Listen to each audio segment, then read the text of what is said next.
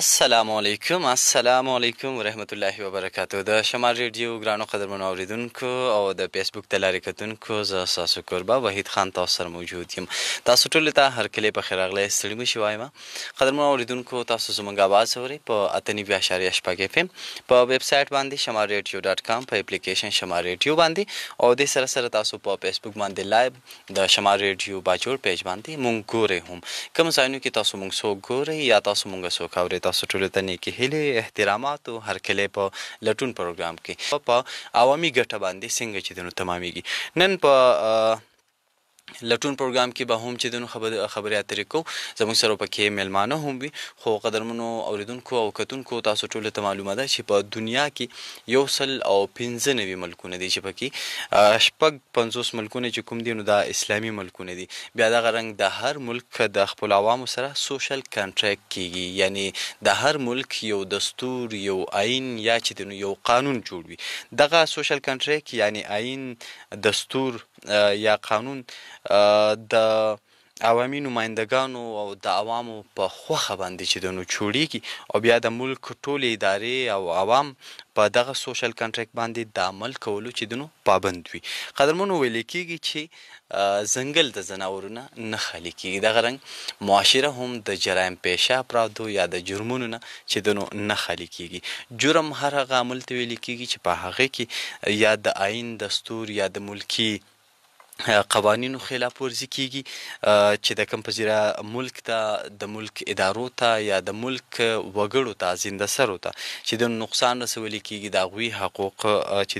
د هغوی د حقونو چې د حق تلفي کیږي. دغه نقصان نه رسولو یعنی د جرمونو د ختمولو، د عوامو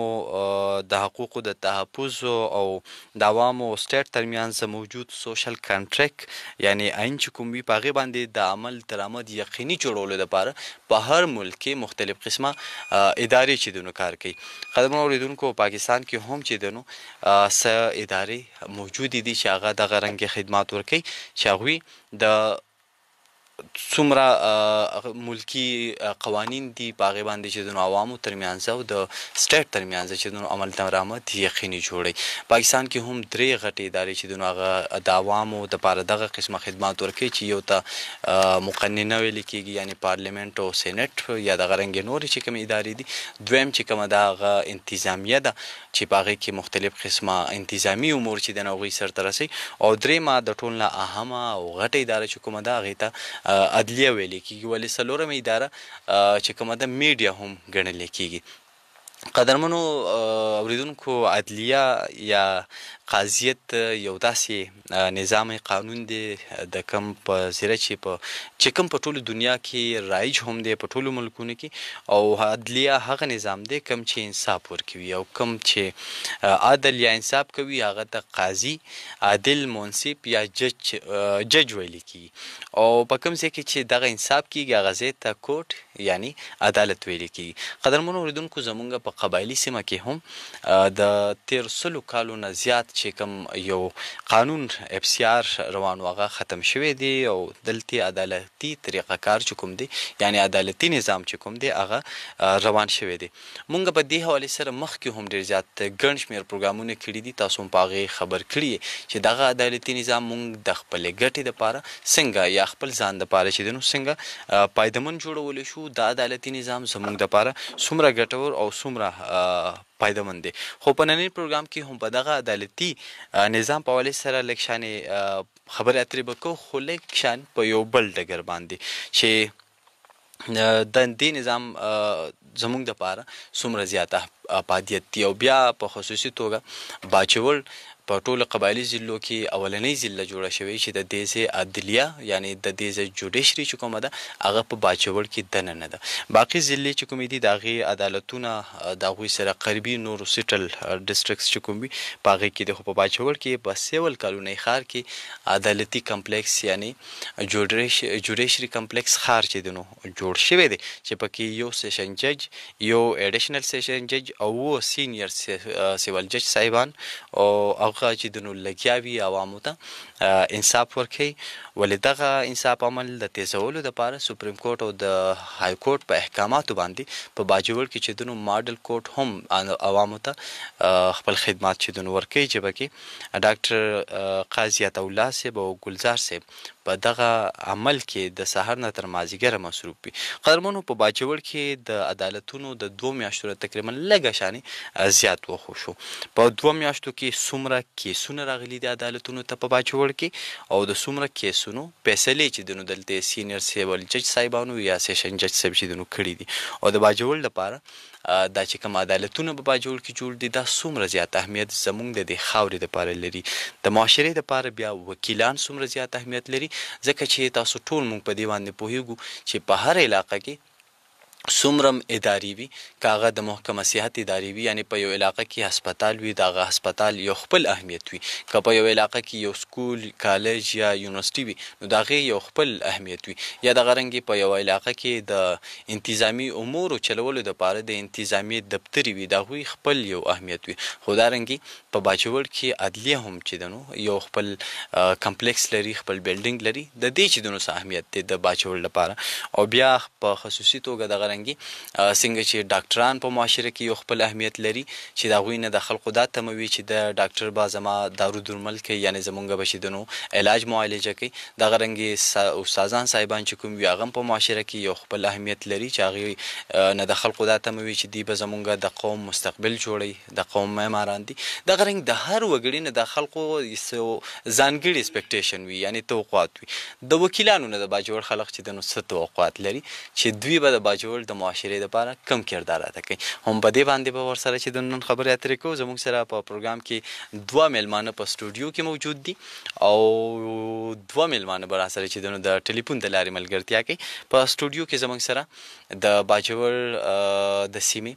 2 تکړه وکیلان صاحبان چې راسره دي. دا اعزاز دی زه ویلی شم د باجوړ لپاره چې دلته هم داسې قابل وکیلان چې په دې سیمه کې موجود دي چې هغوی د کمیشن ټسټونه پاس کوي او بیا داسې مرحلو ته چې رارسیږي. زما سره بالکل جوخت ناس زموږ سره د باجوړ له سیمې بلکې د دې لوکل سیمې وکیل محترم رحمدل حق صاحب چې د راسره دي کوم چې ایکټینګ ډسټریکټ پبلک پراسیکیوټر دی یعنې په عامه ژبه کې ورته مونږ وکیل سرکار ویلی شو. د دوی سره به خبرې اترې کوو خو راځو د دوی طرف ته او سرجي ستاسو مننه د وخت راکولو هر کلیر ته وایي پروګرام کې. بسم الله الرحمن الرحیم. ډیره مننه د شمال ریډیو موږ ته د انوایټیشن او بیا موقع پر هم کول چې موږ د عوامو ته دا نوی کوم سیسټم چې راغلی دی کریمینل جسټس سیسټم د هغې په باره کې خلکو ته معلومات ورکړو. نو زه خو دلته اسسټنټ پبلک پراسیکیوټر ډیوټي کوم او دې ته پراسیکیوشن ډپارټمنټ وایي کوم ته چې په عامه ژبه کې وکیل سرکار وایي. او پراسیکیوشن ډپارټمنټ چې دی د دې مین کار چې دی یو کریمینل کیس په وجداري کیسونه زموږ سره 2 قسم دي.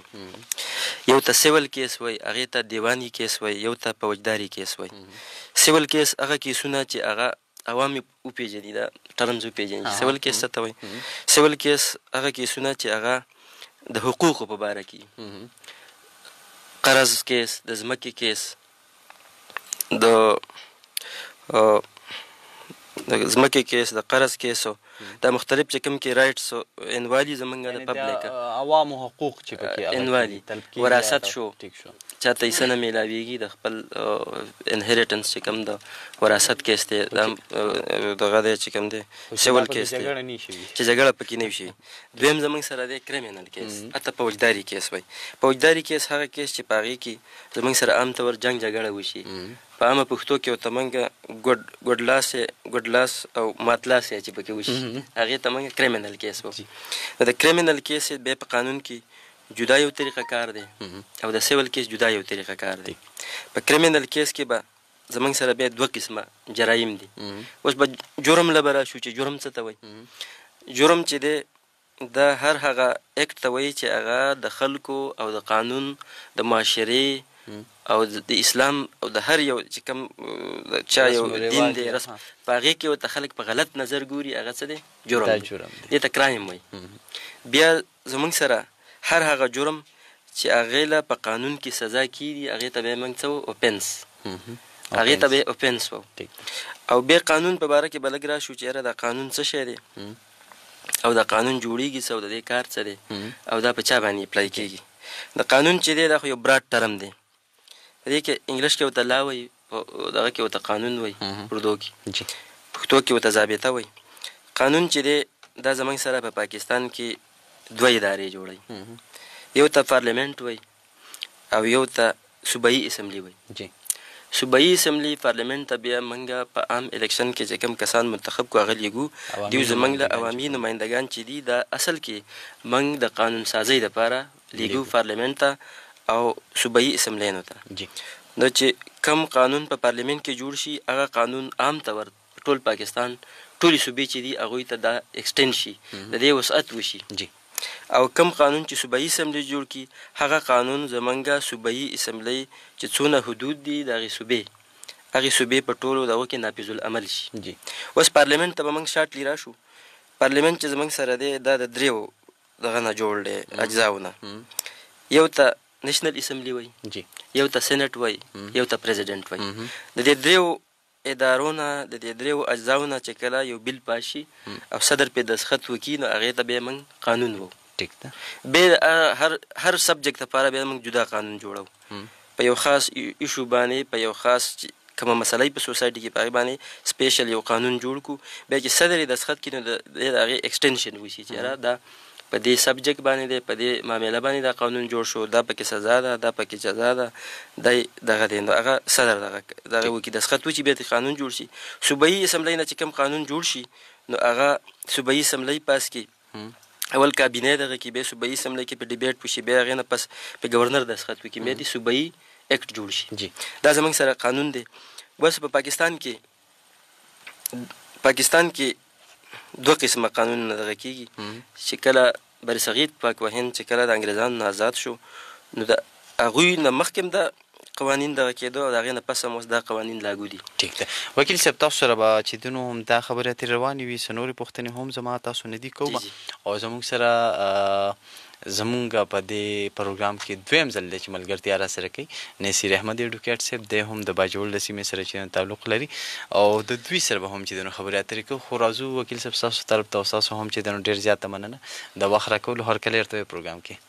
مننه وحید صاحب. د ټولو نه مخکې زه د باجوړ ټول چې څومره اورېدونکي دي مینوال دي نو هغې ته السلام کوم. السلام علیکم. بیا د شمال د ریډیو شمال ریډیو ټول ټیم ته هغې ته زه داد ورکوم چې په داسې ټیم کې چې کوم دی نو د باجوړ له خلکو دپاره د باجوړ د دې سیمې دپاره ډېر په ښایسته انداز باندې پروګرامونه ږدي. مقصد یې هم دا چې د باجوړ لا کوم سیسټم چې نوی راغلی دی، عدالتونه چې کوم راغلي دي، ابسیار چې کوم نظام وحید صاحب تاسو په خپله باندې ډېرې ښایسته خبرې وکړې د ابسیار په حواله سره. ابسیار یو کاله قانون یو د ظلم نظام یو داسې نظام چې په هغه کې به چې کوم دی یو سړی ګرفتار شو نو هغه ته به د خپل جرم پته هم نه لګېده چې ما څه جرم کړی دی او زه په څه کې ګرفتار شوم. هغه به ګرفتار شو، بیا به کله تلو پولیټیکل ایجنټ ته درخواست او کله به چې کوم دی نو اسسټنټ پولیټیکل ایجنټ ته او کله تحصیلدار ته، ایون چې د هغې هغه کیس به هم پروسس کېدو نو میاشت به د هغه په جیل کې تېره شوې وه.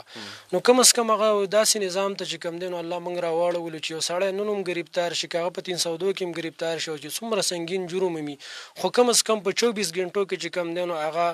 جج ته مجسټریټ ته پیش کېږي، بیا وروسته د مجسټریټ خوښوي د جرم مطابق چې د هغې سره بیا څه کوي. خو بهرحال هغه خامخا چې کوم دی نو جج ته پیش کېږي.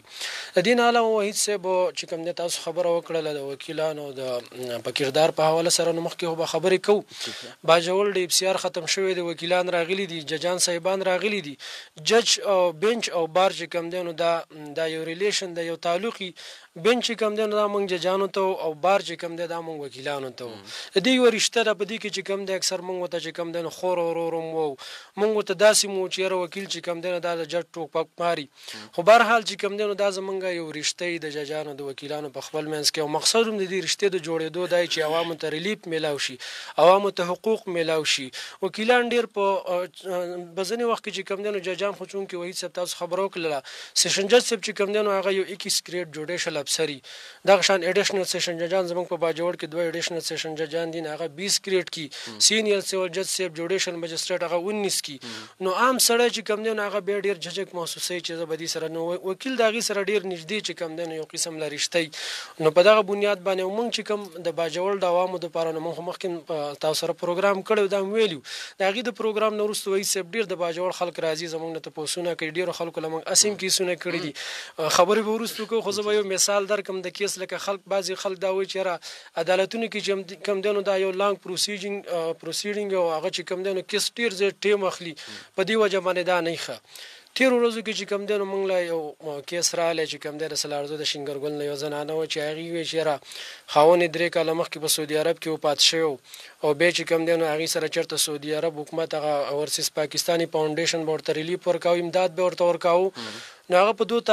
تاریخ باندې راغلو چې یاره چې موږ د دا کیس فایل کوي جمع کوي عدالت کې او موږ سره د 8 تاریخه پورې ټیم دی که د 8 تاریخه پورې زموږ له جج صاحب اډر رانه کړي نو زموږ پیسې به ضایع شي میلاو به نه شي ما سینیر سی جج صاحب ته د هغې کیس پیش کو په 2 تاریخ باندې 3 تاریخ باندې چې کوم دی نو هغې اخبار کې بیان هم راغلی ماج اخبار کې ورسره یې سی چوی م هغې هغه علاقې ته ولېږو چې 161 بیانونه ریکارډ کړي د کړي د خلکو نه بیا چې کوم دی نو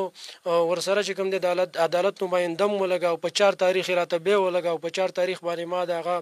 کومه چې زنانه وه د هغې نه شهادت ریکارډ کو بیا چې کوم دی په 5 تاریخ موږ ته جج صاحب اډر وکړو اډر یې ویوړو نو دا د دې نه به زما په خیال سره پریارټي بیس باندې چې کوم کیسي د دې نه نور جلد په سپیډي باندې چې کوم دی نو کیس نشي کېدلی ټیک دا وکیل صاحب تاسو سره مو خبرې اترې کوو ګرانو قدرمنو اورېدونکو او کتونکو نن په لټون پروګرام کې چې دی نو زموږ سره 2 محترم مېلمانه راسره دي په سټوډیو کې یو د باجوړ اکټینګ ډسټرکټ پبلک پراسیکیوټر یعنی وکیل سرکار یعنی سرکاري وکیل چې کوم وي هغه رحمدل حق صاحب کوم چې د باجوړ د راغگان سیمې سره تعلق لري او دویم زموږ سره چې دی نو زموږ بل مېلمه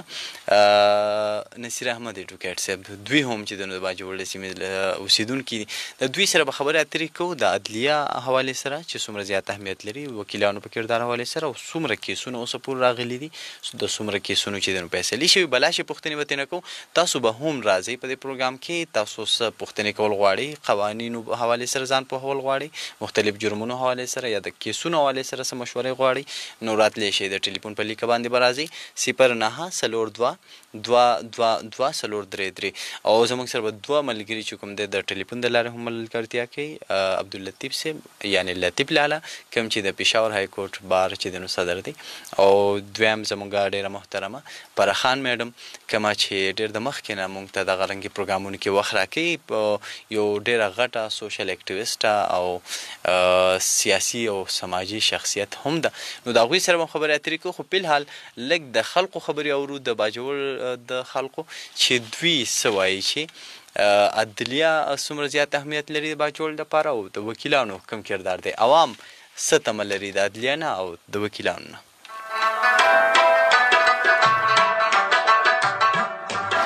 جی ګرانو قدرمنو اورېدونکو څرنګه چې تاسو معلومه ده چې په باجوړ کې عدلیه چې دی نو خپل کار شروع کړی دی تېر 2 میاشتو نه لږ څه دپاسه او مختلف قسمه فیصلې چې دی نو هغه د دې ځای ججان صاحبان چې دی نو کوي عوامو ته چې دی نو انصاف ورکوي دغه رنګ وکلا صاحبان چې کوم دي هغوی هم لګیا دي عوامو ته د انصاف ورکولو دپاره خپل جدوجهد چې دی نو کوي په دې حوالې سره د خلکو سره خبرې اترې کوو چې هغوی څه ګڼي چې د عدالت د باجوړ لپاره څومره زیات اهمیت لري لکه څرنګه چې د یوې سیمې دپاره یو هسپتال څومره اهمیت لري یا د یوې سیمې دپاره یو سکول کالج یا یونیورسټي څومره اهمیت لري یا دغه رنګ نور کوم د انتظامي امورو دفتري وي هغه څومره اهمیت لري دغه رنګ د عدالت چې دی نو څه اهمیت دی نو اجي صاحب اول خو راته خپل نوم ووایئ تاسو د کوم ځای او بیا د دغه سوال جواب زه د ښار یم نیز محمد جي نوم مې دی 40 سبسیار چې ختم شو نو دا ډېر خلکو ته یو پیدا میلاو شوه لکه مخکې به چې جیل ته لاړ نو هغه به ډېر په غټ زور باندې په 40 سبسیار کې ازادېده او اوس چې د جیل نه کسان راشي او عدالت ته راشي ضمانت یې وکړي نو په معمولي دغه باندې به هغه آزاد شي ډېر ښه خبره ده خو که چېرته وکیل د الله رضا دې څه ملګري کې او د عوامو خدمت کوي نو هغې ته به الله پاک دې ورته اجر ورکوي که چېرته صرف د پیسې سوچي او پیسه ګټي نو صرف پیسه به وګټي خو د اجر به ورته میلاو نه شي نو دا ده چې زموږ دا خواهش دی او چې موږ په دې باجوړ په موږ ډېر پاتې شوي په دې حالاتو کې موږ ډېر زیات خراب شو ډېر زیات ودردېدو چې موږ ته انصاف میلاو شو دا خلک بیرته لږ په خپل ځای باندې دغه شی مضبوط شي او خوشحاله شي اجي صاحب څنګه چې په معاشره کې یو ډاکټر خپل یو اهم رول لري، یو ټیچر خپل اهم رول لري، دغه رنګ یو زمیندار یو نوکر پیشه سړی خپل یو اهمیت لري، دغه رنګ وکیلان هم په معاشره کې یو ډیر زیات اهم رول چې دنو لري، ډیر اهمیت وي. تاسو غواړئ د وکیلانو نه څه تمه کوئ چې دوی به د معاشرې لپاره څه کردار ادا کوي؟ وکیلان خدا خبر یو زمونږ د عدالت چې شروع شو نو دې 2 میاشتې 3 میاشتې نه پوره کیږي ان شاء الله تعالی چې ورو ټیم تیریږي نو دا په خپل باندې وکیلان به دغه د عوامو ته آسان انصاف ورکړي او منډه به ولکړي او موږ وکیلانو ته دا خواست کوو چې موږ ډیر دردي دي چې زمونږ د خلکو ته په اسانۍ باندې انصاف ملاويږي نو دا به ډیر ښه. اخه جی یو بل محترم هم را سره دی، دوی سره خبرې اترې کوو. تاسو راته خپل نامه ووایئ، تاسو د کوم ځای؟ زه بیسیکلی د باجوړ یم، باجوړ کې سلارزو تبې زما کله دی نامه محمد جاوید شاه. د عدالت خود د دې سیمینه په ټوله دنیا کې د انصاف او د رول اف لا چې کوم وطن په کې انصافي او د قانون بالادستی هغه قومونه ترقی کوي. وکیل د معاشرې یو تعلیمي طبقه چې په قانون پوهیږي او د مخلوق یا د کم وګړي د دې وطن دغه په حقوق پوهیږي چې آئین د لکم حقوق ورکړي دي او د هغه حقوقو لپاره د وکیل دا یو ذمہواری جوړیږي چې هغه هر وګړي لا دغه د حق جګړه وکړي، انصاف لپاره کوشش وکړي. د وکیل بنیادی هغه لیګل ایتکس چې موږ ګورو دا د معاشرې هغه طبقه ده چې هغه د معاشرې د باقي مخلوق لپاره یو رڼا ده، هغه ته انصاف ورکوي، د هغو د حقوقو تحفظ کوي. زما نوم انعام الله دی، زما تعلق بیسیکلی د وشکۍ سره دی او زه دلته هاسپټل کې د میډیسن کاروبار کوم. دا خو زموږ لپاره ډېره غټه د خوشحالۍ خبره ده ځکه چې زموږ داسې ډېر کیسونه چې هغه به موږ حل کول نه به شو حل کېدلی ځکه چې پای کې به موږ خپلې جرګې جوړول دغه جوړوي خو په هغې کې به زموږ پراپر چینل سره زموږ کیسونه نه حل کېدل. نو چې کوم عدالتونه دلته رال نو د دې سره زموږ داسې ډېر مسلې دي، کرایم دي، دغه دي، هغه ډېر په اسانه سره حل کېږي ځکه چې د هر سړي اپروچ دا وشلو چې موږ قانوني تله شو دغه تله شو ځان ته وکیل ونیسو، ځان ته دغه ونیسو او د هغې په ترڅ باندې زموږ د غریبانانو دغه आवाज اوچت شي او هغه کیس حل کړی شي. موږ کو په معاشره کې وګورو لکه د ډاکټر خپل یو کردار دی، د ټیچر خپل یو کردار دی، د هر چا خپل یو کردار دی، خو که موږ وکیلانو ګورو د دې هم یو ډېر غټ کردار دی ځکه چې په معاشره کې ډېر داسې ډېر کرایم کېږي. فار اګزامپل د زمیني د ګاړو ماړو د دوکانونو چې څه کرایم دي، څه تنازعې دي که نه، د وکیل په ترڅ باندې موږ حل کوو او دا زموږ اواز ډېر په اسانه باندې پورته وړلی شي. زما اظهرالدین نوم دی او زه د ښار هسپتال اوسېدونکی یم. نو زموږ خو اوس خوشحال یو دې ته چې عدالتي نظام راغی، د دې دپاره تقریبا موږ 80 کاله نه او یا د دې نه ډېر ټیمه پورې موږ د هغې نه محروم ساتلی شوي. اوس یو نظام راغی، موږ خو اول ډېر زیات پر امیده مې وو چې یاره زموږ مسلې موږ عدالتونو ته ویسو نو زموږ چې کم پراسیکیوشن دی یا زموږ چې کم د عدالتي کم نظام کم یو سیستم دی نو په هغې کې کوس اوسه پورې موږ وګورو په پاکستان کې خو لکه د کیسونو د حل کېدو په عدالتونو کې دا ډېر زیات کم شرح ده چې په هغه کې کیسونه ډېر زر حل شي. خو زه موږ بیا هم پر امید یو چې دلته یو سړی تا سره څوک ظلم وکړي، زیاتیا وکړي، نو تا به مخکې څه سوچ کوه ته چې زه چا له لاړ شم. نو یو لاره نه وه، یو ځای نه و چې سړي پکې خپله چغه خپل اواز چوت کړی وی. نو اوس چې څومره عدالتونه رال نو زموږ یو امید پیدا شو او هغه امید زموږ دا دی چې موږ به لاړ شو، موږ سره څوک زیاتیا وکړي، موږ به لاړ شو وکیل ته به خپل وکیل به ونیسو، وکیلان به هم په ایماندارۍ باندې چې کوم ستا کیس دی هغه والي او جج ته بیا چې کوم دی مخې ته کي، جج به هم په ایماندارۍ باندې فیصله کوي او چې څومره زر هغه فیصله وشي ځکه چې په دې کې د عدالت هم ټیم نه ضایع کېږي. بل دا چې ستانه په هغه کې کسان چې کوم دي فریقین دي هغې ځي راځي د هغو هم پکې ټیم ضایع کېږي، بل د هغو پکې پیسې هم ډېرې لګي. نو د وکیلانو نه زموږ دا امید دی او دا هم تمه ده چې یاره هغې کوشش وکړي چې د خلکو نه په لږو پیسو باندې او په صحیح طریقه باندې لکه د هغې کار وکړي او د هغو خدمت وکړي او د هغه کیسونه د هغو چې کومې مسلې دي هغه ته زر نظر هغه حل شي. زما نوم اجمل خان تنها دی او د ناویډنډ اوسېدونکی یم. دلته چې دا کوم عدالتي نظام راغلی دی نو دا خو د باجوړ لپاره ډېره ښه خبره ده او ډېره د خوشحالۍ خبره ده چې مخکې به موږ کم کار په ډېر زیات کوشش او په ډېرو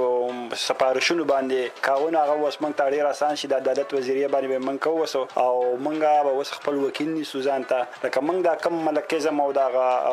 کم پی او دغه یو تور نظام او دغه نه خدای خلاص کړو. د دې طریقه کار هم اسان دی خو اوس زما د وکیلان ورونه د یو خواست دی چې ټیک د دې خو خو لکه د باجوړ خدمت دپاره راغلي دی زموږ خدمت ته ناست دي خو دی له پکار دا ده چې اوس دی ځای په ځای باندې یو داسې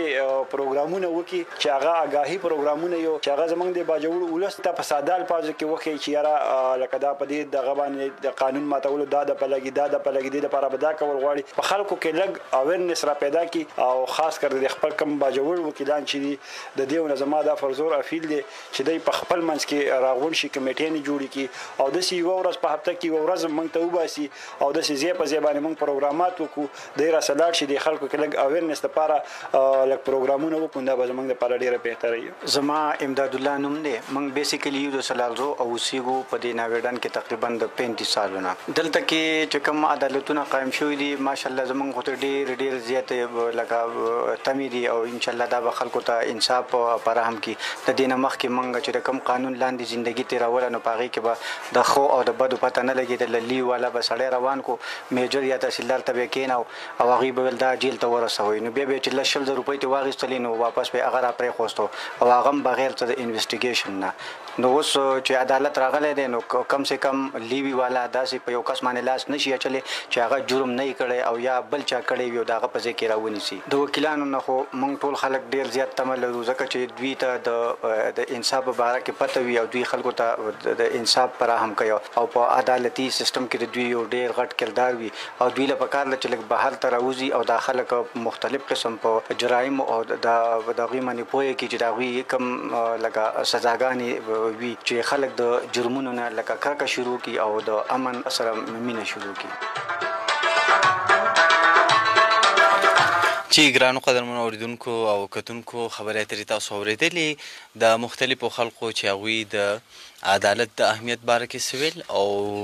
د وکیلانو د کردار باره کې چې دنو سویل د معاشرې د پاره چې دنو وکیلان څومره کردار لري او څه تمه چې دنو هغوی لري. یو ورکوټې شانې دمې طرف ته ځو دمې نه پاس بیا راځو او د دې چې کوم مېلمانه موږ سره دي نن په لټون پروګرام کې یو د باجوړ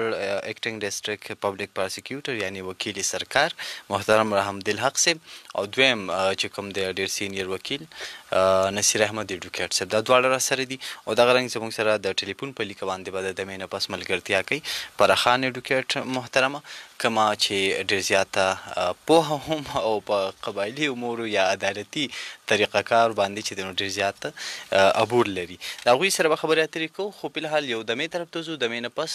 دوباره راځو تاسو سره.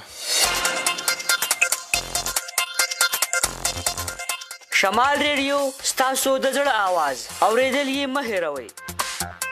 شمال ریډیو تاسو ته کلیوال سیمهیز او نړیوال معلومات درکوي.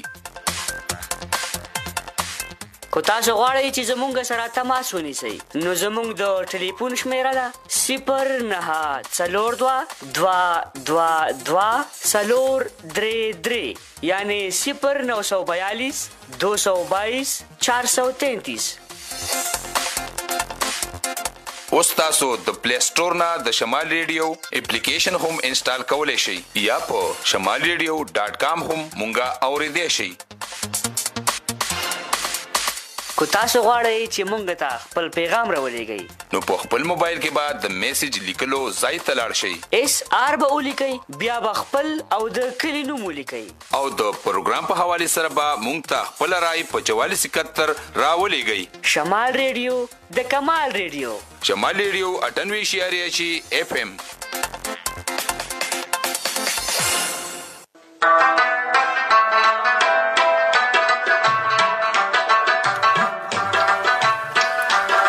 جی ګرانو قدرمنو اوریدونکو دوباره هرکلی تاسو ته نن په لټون پروګرام کې چې د زموږ سره دوه مېلمانه سټوډیو کې موجود دي د باجوړ اکټینګ ډسټرکټ پبلک پراسیکیوټر رحمدل حق صاحب او د باجوړ ډېر سینیر وکیل نصیر احمد ایډوکیټ صاحب. د دوی سره به هم خبرې اترې کوو د عدلیه په اهمیت باندې چې د قبایلي سیمو دپاره عدلیه څومره زیات اهمیت لري او د دې سره سره بیا وکیلان په دې معاشره کې څه کردار لري. خو د وختي راسي چې تاسو ته مونږ وایي چې زموږ سره به د ټلیفون په لیکه باندې هم دوه مېلمانه را سره وي یو چې کومه دی نو لطیف لالا او دویم زموږ ډېره محترمه پرخان ایډوکیټ. خو د لطیف لالا چې دی نو اوس په دې عین موقع باندې کله چې رابطه وشوه نو چې هسپتال کې مو ایمرجنسي ده، نو لهذا هغه دپاره به دعاګانې کوو چې الله تعالی خیر کړي. او پرخان میډم چې د زموږ سره راسره دی ټلیفون په لیکه باندې، نو میډم ستاسو مننه کوو د وخت راکولو، هرکلی درته وایو پروګرام کې. ډېره مننه، ډېره شکریه. میډم دا زموږ سره دواړه میلمانه دي، دوی به هم چې د نو خبرې اترې به ورسره کوو، خو شروعات تاسو نه کومه چونکې تاسو په خپله باندې هم په پیشه باندې وکیل یې، ډېر زیات سیاسي خدمات هم لرئ، سماجي خدمات هم لرئ، دغه رنګې د زنانو د حقوقو دپاره کار کوئ، نارینهو د حقوقو دپاره مونږ ته پته دی چې تاسو هر ځای چې دونه آواز اوچتوئ. تاسو څه ګڼئ چې د عوامي بیدارۍ دپاره یا د عوامو د پلا بهبود دپاره د معاشرې دپاره وکیلان څومره زیات اهم رول لري یا کم کردار لري؟ ډېره شکریه جی. نن چونکې یوم دفاع ده نو پورا قوم ته بالخصوص قبایلي اضلاع ته یوم دفاع ډېر مبارک شه. خبره به شروع کوو چې د وکیلانو څه کردار دی د معاشرې د بهترۍ دپاره. زه چې داسې نظر پې کوم، تاسو یقین وکړئ چې کله د عدل او د انصاف خبره راځي او عدل او په انصاف باندې معاشره ولاړه وي، نو دی لکه د ملې تیر پشان هغې معاشره کې خپل کردار ادا کوي. اوس مونږ خپل پریکټیسز کې کتلي دي چې که وکیل مضبوط وي،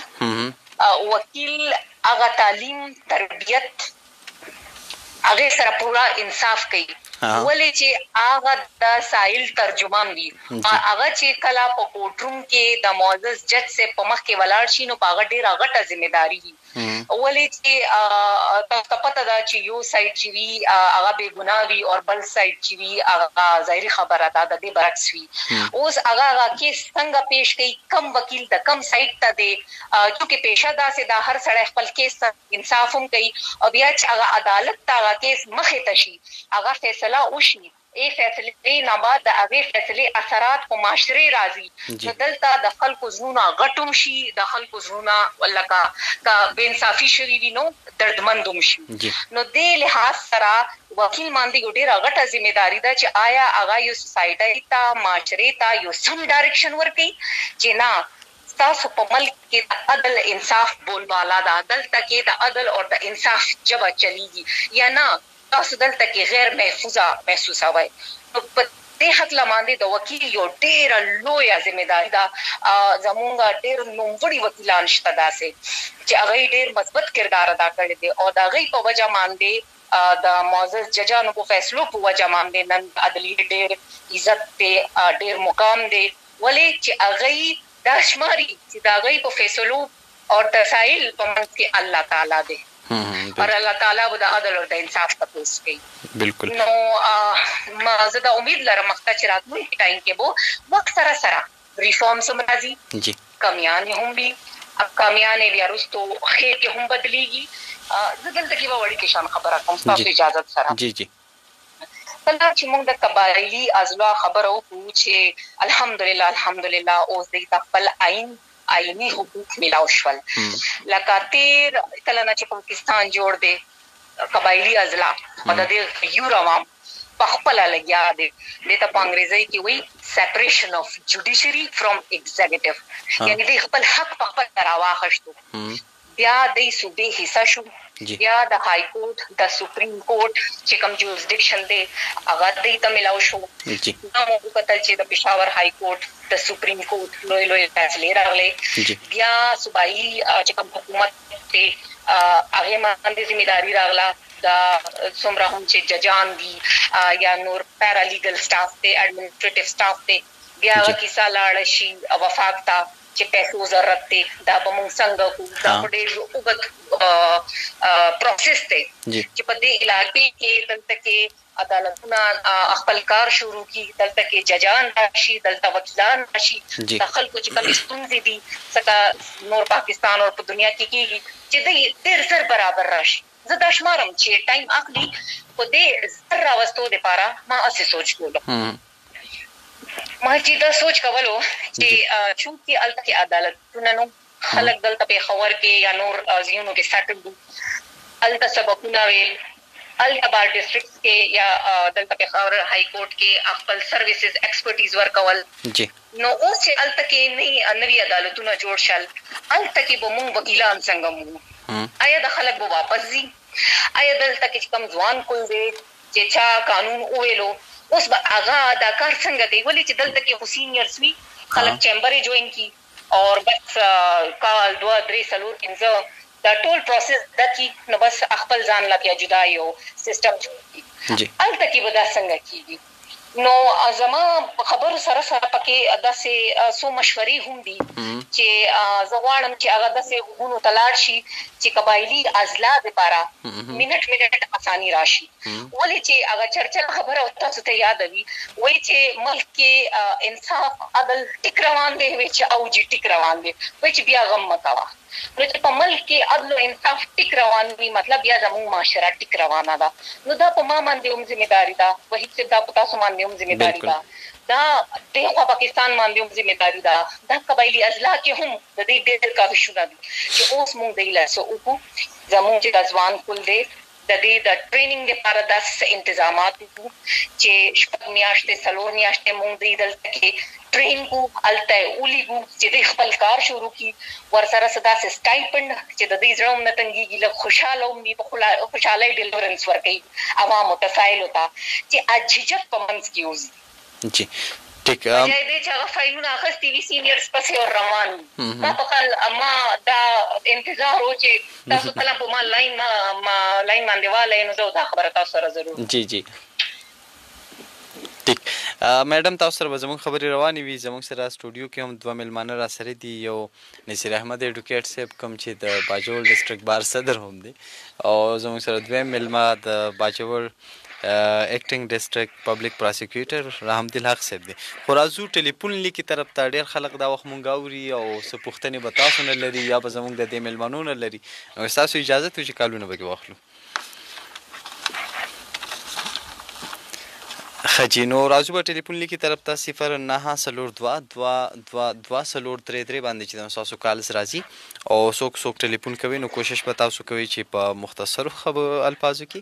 او په شایسته الفاظو کې چې د خپل پوښتنې وکړي زموږ د مېلمنو نه د 11 بجو پورې به چې دا پروګرام روان وي زموږ سره ټلیفون د لارې ملګرتیا کې ډېره محترمه پرخان میډم چې کومه وکیله ده او د زنانو د حقوقو لپاره ډېر زیات چې د دوی په ټول پاکستان کې په خصوصي توګه د پښتنو په سیمو کې چې ډېر زیات جدوجہد کوي لګیا ده او دا نور دواړه مېلمانه را سره هم را سره دي یو زموږ سره لطیف لاله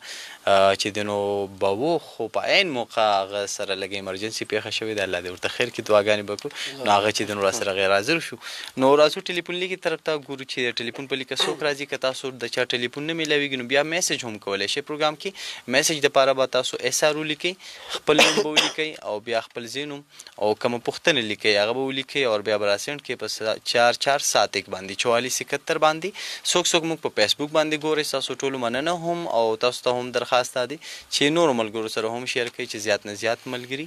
نن پروګرام کې چې د زموږ سره شامل شي ګورو چې ټلیفون په لیکه ملګري څوک راځي کوم ځای نه دوی کال کوي السلام علیکم جی وعلیکم السلام आवाज ډیر زیات سلو دی جی څو خبرې کوي سجیله خبرې کوم باجوړ خورکې خبرې نه اورو که تاسو سجیله خورکې ده جی خورکې څه پوښتنه کوئ دا پوښتنه چې تاسو داسې خویندې لکه ناستې په کورونو کې هغه خاونداران حق ورله نه ورباندې تاسو راغو چېرته پوښتنه کړې هغې نه تعلیم حاصل کړي دي که نه دا د چا نه تاسو پوښتنه کوئ د میډم نه که دا زموږ د دې دواړو وروڼو نه د میډم نه دا پوښتنه کوئ ټیک شو ټیک شو جی ټیک شو ډېره مهرباني خو رکې ستاسو ټلیفون دپاره ګورو بیا بل کالر چې څوک راځي کوم ځای نه السلام علیکم جی السلام علیکم جی خدا چې دنو پکې تاسو بله اورئ بیا به جواب راکوئ ویب سایټ باندې چې دنو یا فیسبوک باندې چې اورېدو نو ټلیفون یې وکړو ستاسو ډېره مننه او السلام علیکم جی السلام علیکم وعلیکم سلام څوک خبرې کوئ کوم ځای نه میدان لال قلعه نه څوک ده یحیی خپیره څه پوښتنه کې مېلمنو نه زما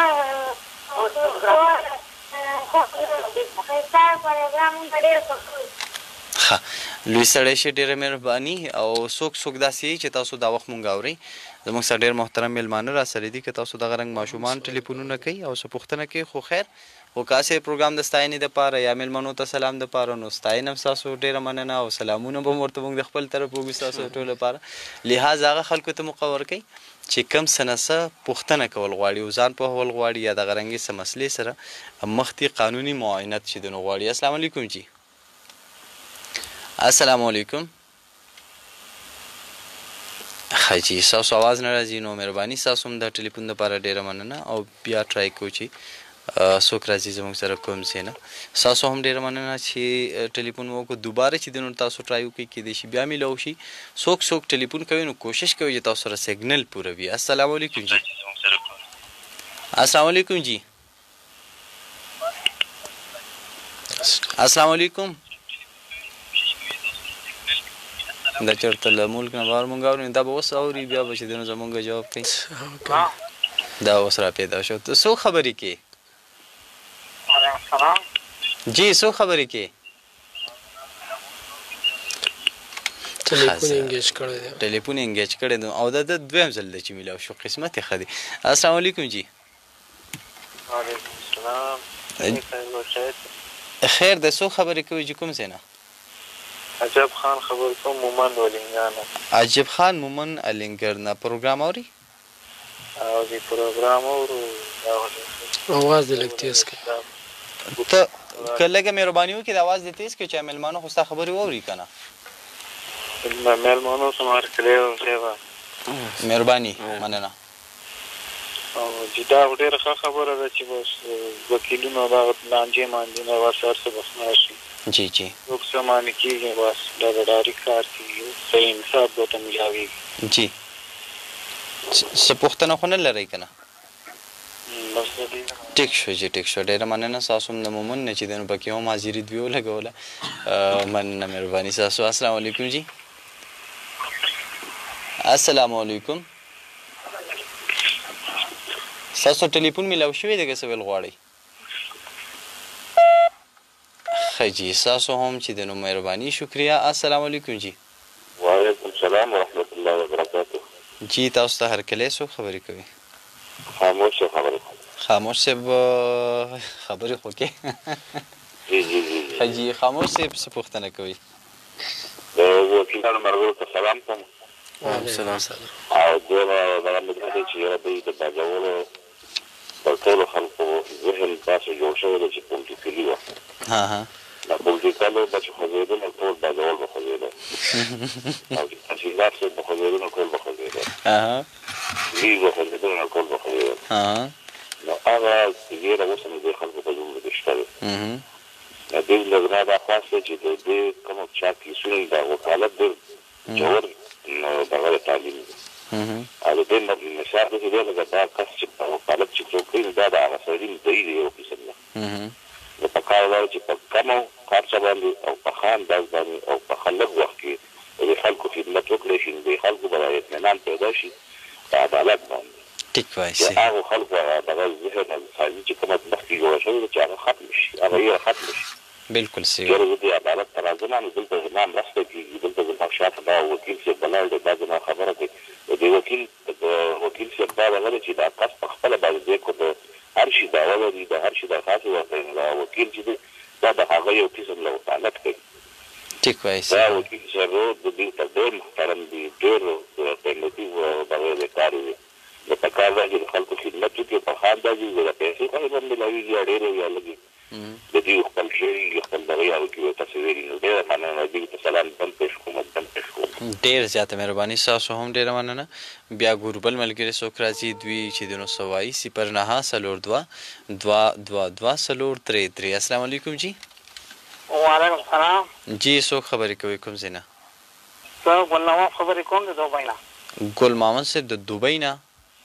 جی دوبۍ نه خبرې ښه جي تاسو مونږ ګورئ که اورئ مو ما ګورم او اورم ښه جي ډېره مننه دوبۍ کې کوم ځای کې دوبۍ کې خاص دوبۍ کې وو. او پاکستان کې د کوم ځای؟ پاکستان کې د باټوار. باټوار ماشاءالله ډېر د ښکلي ځای. او څه پوښتنه کې د مېلمنو نه؟ جی موږ دا پوښتنه کوو که نه جی لکه ستاسو دا وکیلان ناست دي که نه؟ جی جی هلو جی وایي اورو. لکه ما ځمکه اخیستې ده په 3 کښته باندې که نه؟ 3 کښته د ځمکه اخیستې؟ جی او لکه هغه کې 15 میاشتې دی په یو کښت کې لکه یو کښت مې نغد ورکړی ده که نه؟ نو هغه اوس وایي چې یاره دا ماله ټولې نغدې راکړه وایي کیس درته کومه. وایي چې کنې کیس در سره کومه؟ جی جی. نو ته وایي چې څه وکړمه؟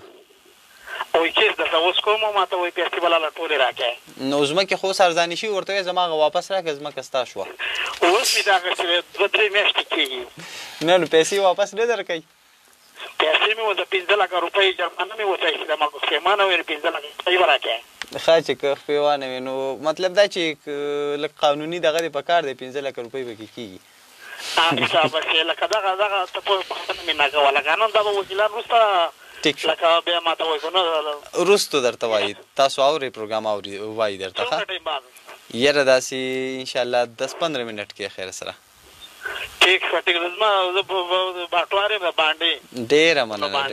ډېره مهرباني. تاسو پروګرام مې ګورم ماشاءالله ډېر ښکلی پروګرام روان دی. ټیک شو چې ډېره مننه. دا چې ته نو د باټوار اوسېدونکی د ګل محمد صاحب د دوبۍ نه ټلیفون وکړو او قسطونو باندې ځمکه اخیستې وي چې یو قسم یې ډک کړی وایي چې نور ټول په یو ځل راکړه ګنې کیس در باندې کوم. لکه السلام علیکم جی. السلام علیکم. وعلیکم السلام. څوک کوم ځای ده؟ څنګه یې زه د واړه مامون زه د شان نوشیر خان خبرې کوم. نوشیر صاحب څنګه یې ښه جي؟ ښه خیر دی تاسو ښه وئ؟ خیر دی جي نوشیر صاحب. زه بس د موږ باندې اوس ښه قانون راغی مخکې خو لکه افسیارو ټول قانون و لکه بم به خلاص شو ټول خلک به یې ونیوه که نه؟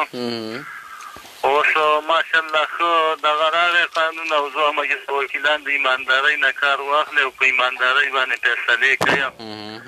نو ډېر ښه به یاسې سلام ته راښکاره شوم وکیلانو ته هم دوا سلام وایم او د وخت راکولو ډېره مننه. ښه جي ستاسو هم ډېره مننه شکریه د وکیلانو سلام دپاره راغلی او ډېره مهرباني. السلام علیکم جي. السلام علیکم جي. وعلیکم سلام. وحید خان سره مهرباني جي څوک خبرې کوي کوم ځای نه؟ وحید خان مې ابراهیم خبرې کوم ارشلکوټ نه. درنو مېلمنو ته په درناوي سره سلام کوم. تاسو ته سلام کوي. وعلیکم السلام. جي میا ابراهیم جی تر دې اولنۍ پوښتنه خو زما لمونځ دا ده که نه لکه یوه ځمکه آستانه ګاڼۍ او هغه بې یا 20 کاله پس دې څه وي ته هغه ځمکه ونیسي که نه ستا په زور لکه نیولې ګاڼه او ستاسو سره اول ګاڼۍ بیا ستا نه په زور ونیسي که نه او بیا 20 کاله 15 کاله پس چې ته هغه ځمکه ونیسي دا کیس به څوک څه کېږي. او دویمه پوښتنه زما دا د وکیلانو صاحبان ده چې لکه کچرو ته دلته 2-3 پېښې زموږ څه کیس و دې سیالکوټ کې زموږ کلي وو که نه جی او چې دلته کوم وکیلان هغه معمولي کیس دپاره ستانه 50,000 لک روپۍ غواړي دا ولې څومره ظلم کوي دی؟ تاسو وایئ چې د کیس پیس زیات وي دا ولې؟ السلام علیکم. وعلیکم السلام چې ډېره مهرباني. او یو درېو ملګرو سره نور خبرې کوو بیا به جوابونه تاسو کوئ سبا پکې میډم جواب کوي. السلام علیکم جي. السلام علیکم جي. چې دا به په ټرک کې ناست وي که دی به چېرته به جاز کې ناست وي دومره زیات شور پکې راتلو چې انتهایي. السلام علیکم جي. وعلیکم السلام. او ویښ شه لا خو وختي دی. هلو جي څو خبرې کوئ کوم ځای نه؟ حضرت الله خبرې کومه شاګونه مېلمنو نه زما دا پوښتنه ده د لږ تاسو پکې کم دی. جي جي وکئ. زما 50 کاله وشول چې زما لانجه روانه ده او ناسکه ورونه مې د هغو سم مسله ده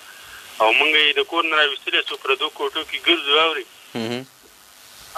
او داسې کار ده چې په دې کې زموږ ماما او اولدار و هغه هم پکې وفات شوی که نه جی او وکیل مې نیولی دی او نه دی ګډ ما له اوږده تاریخونه ناکوي یوه دي ګډ که هر مشر اوازوي دا مهرباني دې وکړي چا چې ډېر اوږدې وخت نه لانجې شوي هغه لانجې دې حل کړي او ما ورته ډېر ناکام وکړو او د قانون په وجه مې ورته وکړو پوه شوې او اوس نور هېڅ باقي ما ناکام نه کېږي دې خلکو سره زه څه وکړم که سبا له مړی وکړم نو بیا به عدالت را منډې وي تا خون کړی او خپل حق مې دی نه راله راکړي پردو کوټو کې ګرځم لږ ناکام نور وکړه خیر دی ښه 50 کاله دې صبر کړی نو اوس خیر 2-3 میاشتې صبر 50 کاله دې صبر کړی 15-16 میاشتې نور وکړه 15 هغه ماته حساب ته نه کېږي تقریبا 600 دړۍ ځمکه ده او په هغه کې د بار لپاره ګرځم پوه شوې یو نه بل نه راکړي هغه نه مونږ خورو که نه نو اوس په دې کې مونږ څه وکړو پوه شوې جج مالګه د تاریخونه کوي یو مهرباني دې دا وکړي چې د اوږدې اوږدې لانجې هغه یې حل کوي جلد یې مخکې دي او چېرې اوس نه لانجې نو هغه یې خیر دی لږ شاته کړي پوه شوې ډېر زبردسته پوښتنه دې کړې ده او جواب به دې کوي ښه بانان یې هغو سره لږ احتیاط وکړي پوه شوې روپۍ دې ورته ډېرې نه وایو او بس خیر دی لږ نور ناکام وکړه لږ یو به ډېر څکه چې بلډ پرېشر دې ډېر نه های کېږي کور نه اسلحه لرې که ګورئ صحیح ده بالکل داسې شوی یم چېرته مې تیار کړي دي ماشین او د تمانچې پورې بس قلار شه سرکار ناست دی ګزاره کوه پولیس باندې پسې در ولېږي هلکه داسې نه چې الټه ځان له کار ونه ګورې هغو در باندې الټه کیس وکړي چې موږ ته جان خطره ده نو بیا به ګورې څه کې خو غلی شه ما باندې الټه کیسونه شوي هم دي پوه شوې جیلونه مې هم خوړلي دي وړوکی ما چې اواز مې ډک ډک به درځي زما 15 کال عمر دی پوه شوې دومره عمر مې هم نه دی پوه شوې بس الله به دې کار وکړي ښه دا به ورته مونږ هم انشاءالله سپارو شو کو صبر نه لږ کار وخت لري که صبر وکړه خیر دی انشاءالله ستاسو مسله به حل شي خیر سره السلام علیکم جی وعلیکم السلام جی څوک کوم ځای نه خبرې کوي आवाज ډیر زیات سلو دی که سمې خبرې نه کوي زه به کټ کم ستا هلو دا مهرباني وکړئ دا خپل اواز تیز کړئ که نکال دې کټ کېږي ښه جی بخزرین صاحب راغلی خو اواز تاسو داسې و چې میلمنو اورېدو نه السلام علیکم جی السلام علیکم جی ښه جی ستاسو هم ډېر زیاته مننه بیا چې دی نو ټرای کوو څوک راځي او دوی چې دی نو څه پوښتنه کول غواړي السلام علیکم جی السلام علیکم وعلیکم سلام څوک کوم ځای نه وحید بھائی خیر خبرې کم خالد وکیلانو صاحبانو سلام کوم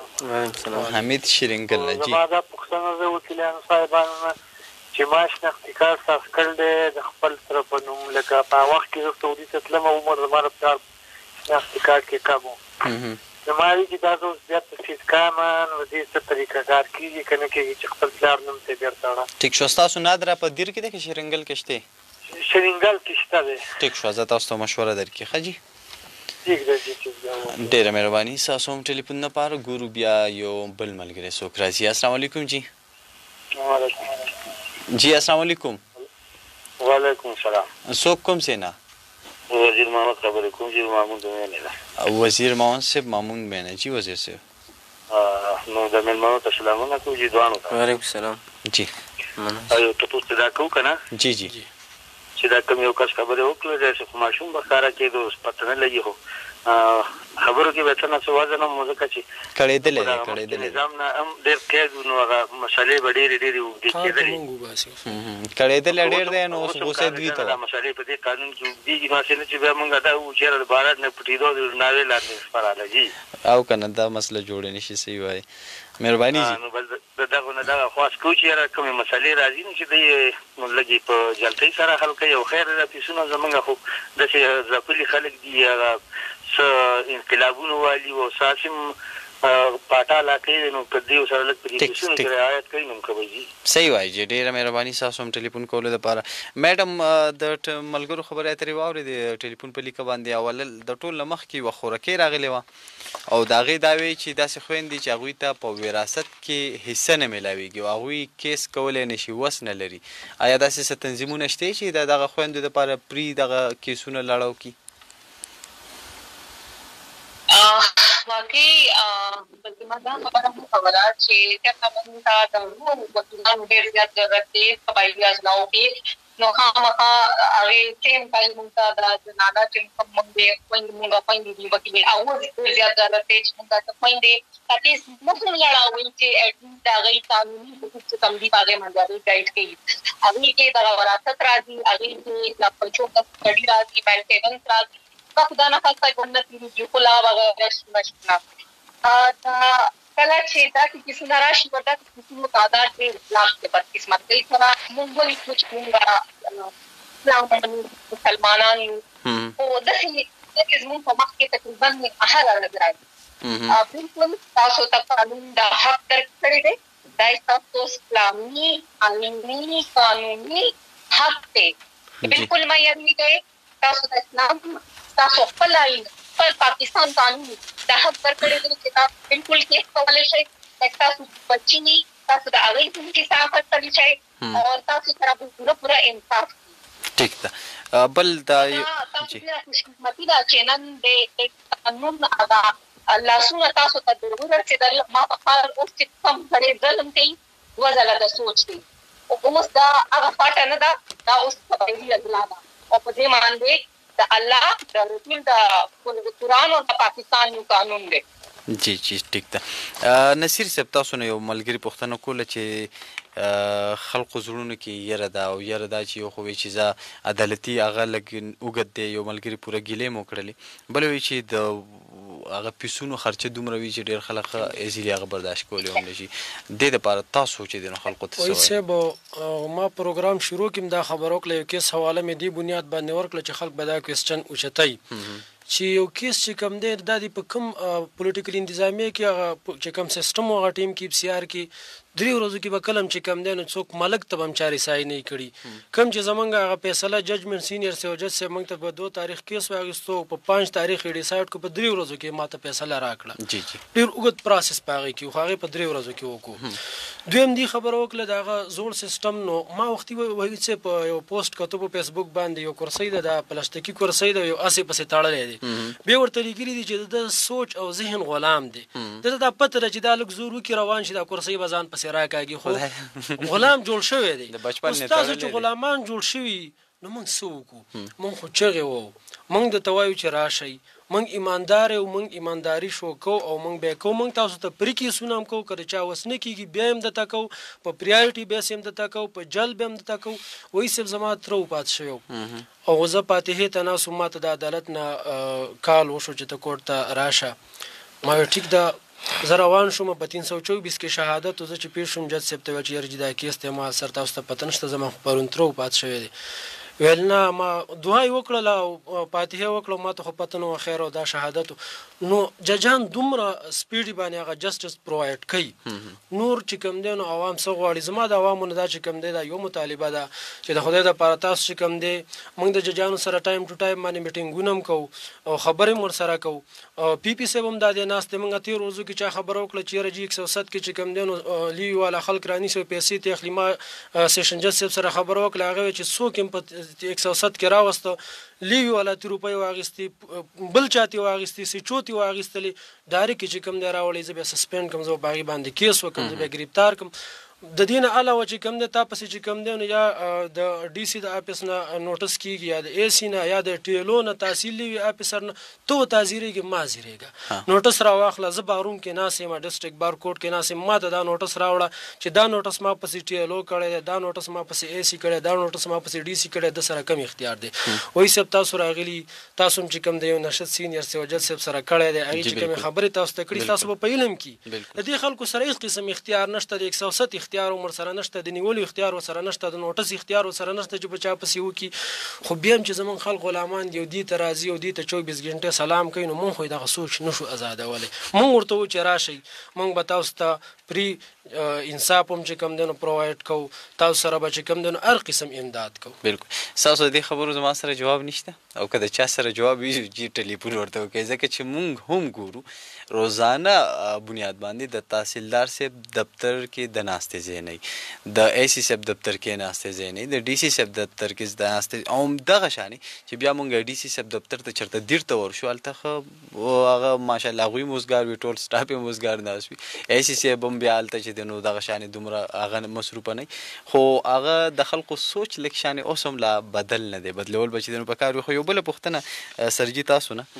رامدیل صاحب ملګري دوبۍ نه ټلیفون کړی چې ځمکه مې په 3 قسط اخیستې وایي چې په 15 میاشتې پس به قسط راکړي، نو یو قسط مې ډک کړی دی، اوس راته سړی وایي چې یاره ټولې په یو ځل راکړه کنې کیس در باندې کوم. نو د عدالتونو په دغه باندې خو پوره بدماشیان هم داسې لږې چې شروع شوي. اصل کې ځمکه چې دوی کومه اخیستې ده د دوبۍ چې زموږ کوم ورور دا سوال وکړو، نو اول خو زما پوښتنه د هغوی نه دا ده چې آیا دوی لیکل کړي دي دوی سره که نه دي کړي، اقرارنامې کړې ده که نه؟ بلکل اقرارنامه دوی کړي، په هغه اقرارنامه کې به ټرمز اینډ کنډیشن یي، د هغه کومه بیه چې شوې ده د هغه ټرم اینډ کنډیشن کې به د هغې مطابق په دوی قسط ادا کوي. نو چې دوی دا قسطونه ټایم په ټایم ادا کوي او د هغې باوجود ورته هغوی وارننګ ورکوي نو هغوی قانوني ته ورنشي کولی چې کومه اقرارنامه شوې ده د هغې چې کوم شرایط دي د هغې مطابق چې چا دا ځمکه خرڅه کړې ده زموږ په دې رور باندې نو دوی به د هغې شرایطو مطابق به دغه پیمنټ به دوی ته کېږي دوی په دو کیس نشي کولی الټه زموږ دا رور په کیس شي کولی الټه پې دا د سپیسیفیک پرفارمنس د لاندې قانون د لاندې کیس شي کولی چې کوم اګریمنټ شوی دی چې دا په ده باندې دغه واپس دغه شي کولی او دوی کیس نشي کولی نو دغه زموږ رور چې دی دوی دې تسلي ساتي دوی چې کوم قسطونه ورکوي هغه دې په ټایم ورکوي د انشاءالله څه مسله به نه وي. ټیک دی نصیر صاحب یو پوښتنه ده ابراهیم صاحب زه وایم چې تاسو دپاره به ډېر دغه وي چې ځمکه ګاڼه کړې وه پخوا او بیا یې رانه اخر دا چې په زور ونیوه که نه چې یا په زور څوک داسې ځمکه ګاڼه کړي بیا ترې په زور ونیسي نو څه طریقه کار دی د هغې دپاره دا قسمه دا مسلې دلته ډېرې دي. دا مسلې خو دلته کې ډېرې دي. اول خو زه د خلکو ته دا ریکویسټ کوم چې خپلې ځمکې چې کوم دی نو ګاڼې مه ورکوئ دا داسې ټیک عمل کار دیم نه. برحال تا چې یو سړي له په ګاڼه باندې ځمکه ورکړه نو تا به سر به هغه ځمکه چې کوم دی نو تا به هغې له د ګاڼې خو دا اصول دي چې تا له به یې پیسې درکړي تا له به یې ځمکه درکړي تا به ورله روپۍ ورکړي یا منځ کې چې کوم دی نو ګواهان موجود دي دا هېڅکله چې کوم دی ستا په ځمکه باندې قابض کېدی نه شي کو په حقیقت کې دا ځمکه ستا وي عدالت ته دې راشي سینیر سیول جج صاحب سره به ورله وکیل سوټ پایل کې کیس به ورله جمع کړي دا استقراري حق ډګري هم کېدی شي دا چې کوم دی حکم تاکیدي امتناعي تاکید هم کېدی شي د دې کیس بالکل کېدی شي دته به خپله ځمکه میلاویږي او ښه په ټایم به ورته میلاویږي. مخکې تاسو خبره وکړه دلته ماډل کورټس موجود دي ماډل کورټس چې کوم دی نو سیول ماډل کورټس دي هغه موږ وکیلان یو ډېر عزت موږ له هم راکوي ججان صاحبان الله دې قدر او عزت وکړي خو موږ ته یوه ورځې تاریخ هم نه راکوي چې موږ ورته ووایو چېرې جج صاحب سبا تاریخ راکوئ نه 3 بجو پورې به ته زه کینم د عدالت ټایم 2 بجې دی 3 بجې ته خپل کیس تیار که خو ماتې ارګو که ټیک دی مطلب دومره په تیزۍ سره هغه عمل چې روان یو بل دا و چې وی چې د وکیلانو پیسونه ډېر دي تاسو دا ګیله د خلکو ډېره زیاته ده چې یاره د وکیلانو چې د پیسونه کم دي. ما مخکې پروګرام کې تاسو ته یوه خبره کړې وه چې زموږ د باجوړ خلک به چې کله په مالک پسې روان شو که نه قانوني ته به یې کله کیس راوړو نو اول به یې ځان له مالک نیو لکه اوس یې څنګه وکیل نیسي نو مالک به یې ونیو هغه پسې به روزانه ګاړه به یې موله کوو ډاټسنې به یې موله کولې موټر به یې موله کوو سبزي به یې موله اخیسته زه وایم چې د دې صرف د انتظامیې چې کوم بابوګانو له یا تحصیلدار یو بل له به یې کومه خرچه ورکوله د دې نه علاوه چې مالک باندې به دې څونه پیسې لګولې دا به وکیل له پیسو هم څوک نه ورکوي. ټیک ده یو حمید صاحب د شرنګل نه د شناختي کارت چې د نو د تره په نوم جوړ کړی دی څه مشوره تاسو ورکوي سرجي څه داسې خلکو چې د هغوی شناختي کارډونو کې مسلې څه پروسیس وي دوی به سیول سوټ په راوړي د نادره خلاف په راوړي یو وکیل به ځان دغه کړي هغوی سره به خبره وکړي او کیس په راوړي د نادره خلاف انشاءالله تعالی د دوی دا کم غلطي چې شوې ده د پلار په ځای د خپل پلار په ځای خپل تر پلار ښودلی دی په NIC کې انشاءالله تعالی دغه مسله به حل شي کیس په 3-4 میاشتو کې به فیصله شي خو کیس په لږ پروسس کول غواړي نا امیده کېږي نه انشاءالله مسله به حل شي. ټیک ده میډم یو ملګري وی چې عمر خو مې دومره نه دی خو خبرې مې هسې غټې دي سختو ډېر وهلی یم وی چې 50 کاله وشو چې په جیداد کې راته حصه نه راکوي عدالت ته ځو هغه کیس ورځ په ورځ اوږد کېږي او هغه پروسس نه ډېر زیات کیلهمند واقعي داسې عدالتونه نور هم خلک ګیلې کوي چې د عدالتي پروسس چې دی نو اوږد وي تاسو څه وایئ واقعي داسې اوږد دی که نه مطلب تاسو لږه تجربه ډېره پوهئ دغه رور ته به څه وایئ؟ بالکل زه د دې جواب درکوم خو هغه اسما نیمه حصه مې پاتې شوه که تاسو ما لږ اجازت راکوئ چې زه هغې باندې خپل کمنټ کړم. اوکې جي دوی تپوس کړی و چې دوی آیا داسې ادارې شته چې داسې ویشتلو څکولو یا د غریبانو هغه ارزي ووري او متعلقه فورم ته یې ورسوي. بالکل جي داسې ادارې شته دي بین الاقوامي شته دي قانوني شته دي مقامي شته دي لکه زه تاسو مثال درکړم چې د مددګار هیلپلاین شو په پارلیمنټ کې کوکس جوړ شوی دی نیشنل کمیشن آن دی سټیټس اف وومن ډیولپمنټ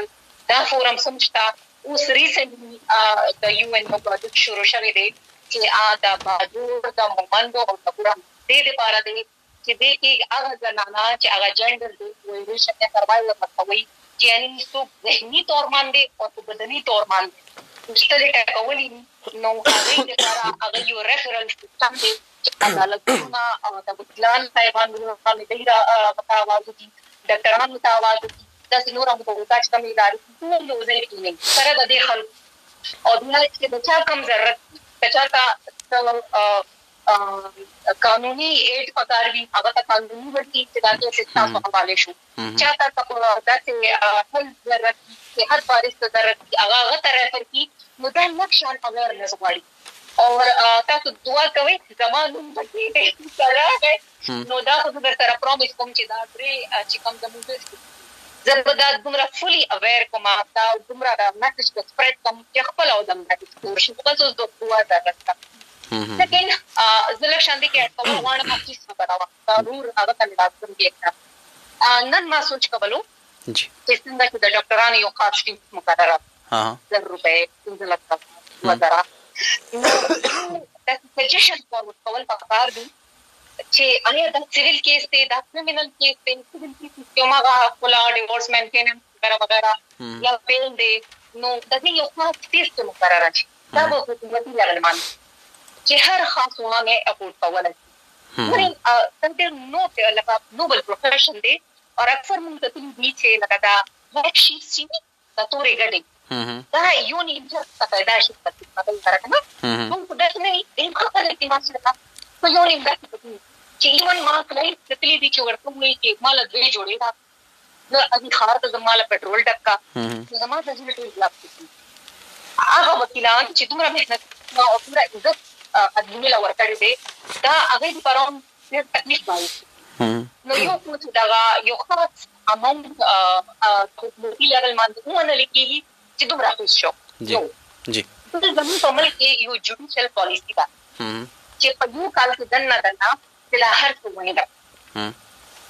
او بیسیک چې کوم لو ټرم دا هر یو شګوري ته ورته جی څنګه چې وکي مال راغی او بس ما مال ستر په پټ کړی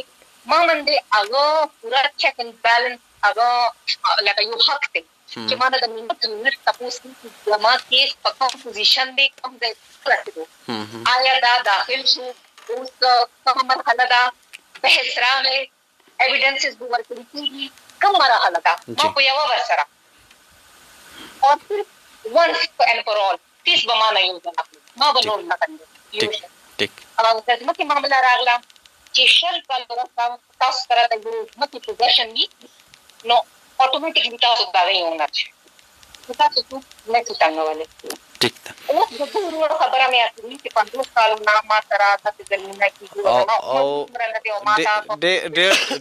ډېر تنګ شوی اول خو ورته صبر د پاره لیک دغه ورکا ګوره مونږ دا جذبات ته درکو چې تنګ شي جنګ شي آیا دا مور والد دې ایلی د څنګه عمر تیر کړی دا خپل والد سره ستونزې کوي کور کې د حالات دي دا چې بچا دي هغه ته پته وي چې به هم دې وړو کروڑ تا دا نصیحت کوم مشرق اور پہچان چې خبر ټول نه خده د قانون تاسو سره اگر ورته وي ډور سټاک مان دی راو هم چې جنگ کوي قانون په تر مان دی جنگ قانوني جنگ د جنگ جګړې د والو د تکولو د توپکو هغه زمانه لاړې دا د جهلیت دور مثال دی چې له بيخي ځان سایت سکے یو د سپام جوړ شي چې مونږ خلکو ته وایي چې دا قبایلی د خلک چې دی دا خدای دومره کوی خلک چې مونږ به چې جوړ د پاکستان یو چې کوم دا ځکه نو صبر برداشت قانوني لار دا بهترین انتقام اور جنگ دی ټیک چې کدا زمکه هغه خبره چلو کالو نه د سره پوزیشن کې تا یو یا دې سره داسې شواهد شته ډاکومنټ شته چې هغه د دې د پلار نیکه په دېس کې را روان دي او اینډ اف دی رته د دې هم پکې شو چې څنګه مې درونو مو سوې ده ما په هر سوال نه پیدا کی چې دې خپل حق نه محروم شي او جوډیشل پالیسی د یو کال دا چې په یو کال کې دنه فیصله کوي نو یا دا وکیل بدل کی وکیل نه د تاسو پیچې ولې دومره ټایم ولې اوس په ډېر مراحل راغلي کنه اوس په وخت نه لاله جی جی ټیک دا تاسو سره به زموږ خبرې اترې روانې وي. زموږ سره دوه وکیلان محترم هم چې دي نو راسره دوی سره مو خبرې کوو، خو ټول اورېدونکو ته وایو بیا په خصوصي توګه زه خویندو ته نن وایم چې زموږ وروڼه چې څومره هم د مسلو سره قانوني هغو سره مخ وي نو هغوی خو لاړ شي د وکیلانو سره میلاو شي، مشورې واخلي، ځان پوهه کړي، عدالت ته لاړ شي. خو د خویندو دپاره دا نن موقع ده چې زموږ سره میډم د ټلیفون په لیکه راسره ده او د دوی نه تاسو څه قانوني مشورې اخلئ، دغه رنګ خپل فریاد ورته وړاندې کوئ. نو نن د ریډیو نمبر تاسو دپاره حاضر دی 09422242 میډم یو پوښتنه درنه کوم، بیا ټلیفونونه عالم داسې ډېرې خویندې به وي چې کیدای شي تاسو ته دغه رنګ خپل فریادونه چې د وړاندې کوي، چونکې باجوړ واحد هغه ضلع ده چې په دې کې اوس دننه عدالت جوړ دی، د نور ضلعو عدالتونه اوس هم دغه ضلعو نه چې د نو سزایونو کې بهر دي. تاسو څه ګڼئ د عدالت د باجوړ لپاره څومره زیات اهمیت دی چې په باجوړ کې دننه دی؟ خلق څنګه دا د ځان دپاره ګټور او پایدمن جوړولی شي؟ ګورئ جي هغه خبره ده چې وایي څه دیوال پانا څه غر پانا که نږدې راغله هم چې لږ شان سفر پکې شته دی نو بس هم هغه تکلیف خو شته چې زه به سهار پاسمه، زه به ګاډې کومه، زه به د ډسټرکټ بلکونج ته ځان رسومه، خدای کېږي به نه به کېږي زما به دومره ټایم پکې خرابېږي، ما نه او دې خواشینونه پاتې شوي دي. نو خبره تقریبا هغه رندادو کې حق میلاوتی دی کې څه شک نشته. باجوړ په دې خوشنصیبه دی چې لکه دا شی بالکل د کور غولي منځ کې ورته راغی، اوس د دې ارد ګرد خلک تاویږ دا تاویږ، دا ډېره خوشاینه ده. او ما په خیال دا موډل یو ډسټرکټ شو چې دلته کې واحد د خلکو رسایي ده، دې نه دا پوره فایده واخلي. ما په خیال د نوره ډسټرکټونه چې کوم دي د دې خلکو موږ اندازه نشو کولی چې هغوی خوشحاله خو ډېر دي، خو خوشحالي یې نیمه ده چې مثال 60 کیلومتره یا 50 کیلومتره سهار تاسو وځئ او تاسو یو طرفه سفر کوئ، په د غیرش کې په د ورته وایي نفسه کې بیا تاسو هلته نه 50 کیلومتره واپس راځئ، نو خبره ستړیوالی خو هغه شو، نو ستړیوالی ریلیف شو یو شی، کور په دهلیز باندې ورته انصاف راوړو دویم شی، نو د دې په اعتماد کې څومره اضافه وشوله. بالکل. نو اوس خو دوی نه هېڅ پټ نه دي، ځمکې هلته کېدي، ماشاءالله وکیلان ورته میلاو شو، د عدل انصاف یو پوره نظام شروع شو، دې نه د بھرپوره فایده وه. اور ځان د بیسک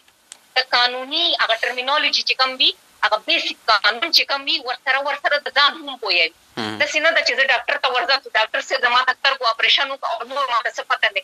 ما ته دا پته پکار ده چې دا اپریشن په کوم هسپتال کې کوم ډاکټر څه کوي، د دې چیز څومره دی، د اپریشن طریقې کمې دي، دې لپاره کمې دوایۍ لګي او دا څنګه کېږي او څومره ورځو کې دا کار کور کېږي. ما ته دومره علم پکار دی. بیا چې زه ډاکټر سره کله خبره کوم نو هغه بیا ماله ښه مشوره راکوي چې د مخامخ سړی پوهېږي. دغه رنګ چې یو وکیل ته ورځئ لږ ډېر ځان پوهوئ، د ځمکو معاملات وي، د فیملی میټرز وي، یا دې خوا د فوجداري مسلې وي، لږ ځان پوهوئ. چا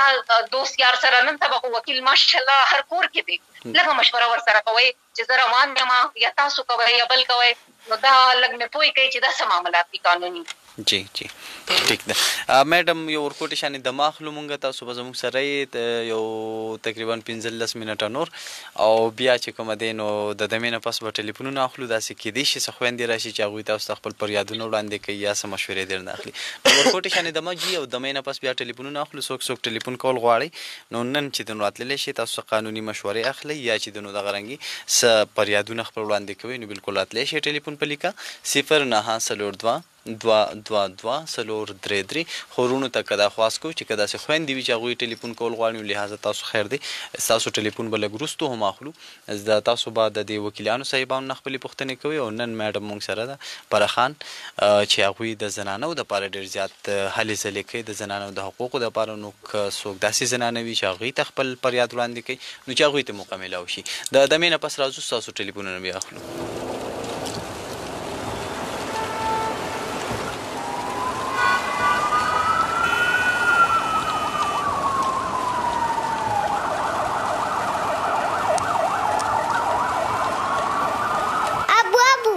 हाँ बच्चे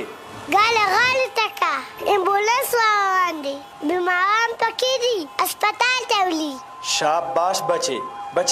کله چې هم موږ د امبولانس आवाज واورو نو لازم ده چې د سړک نه غاړې ته شو کې دیشي بچیا زموږ دغه کار د یو انسان ژوند بچ کی.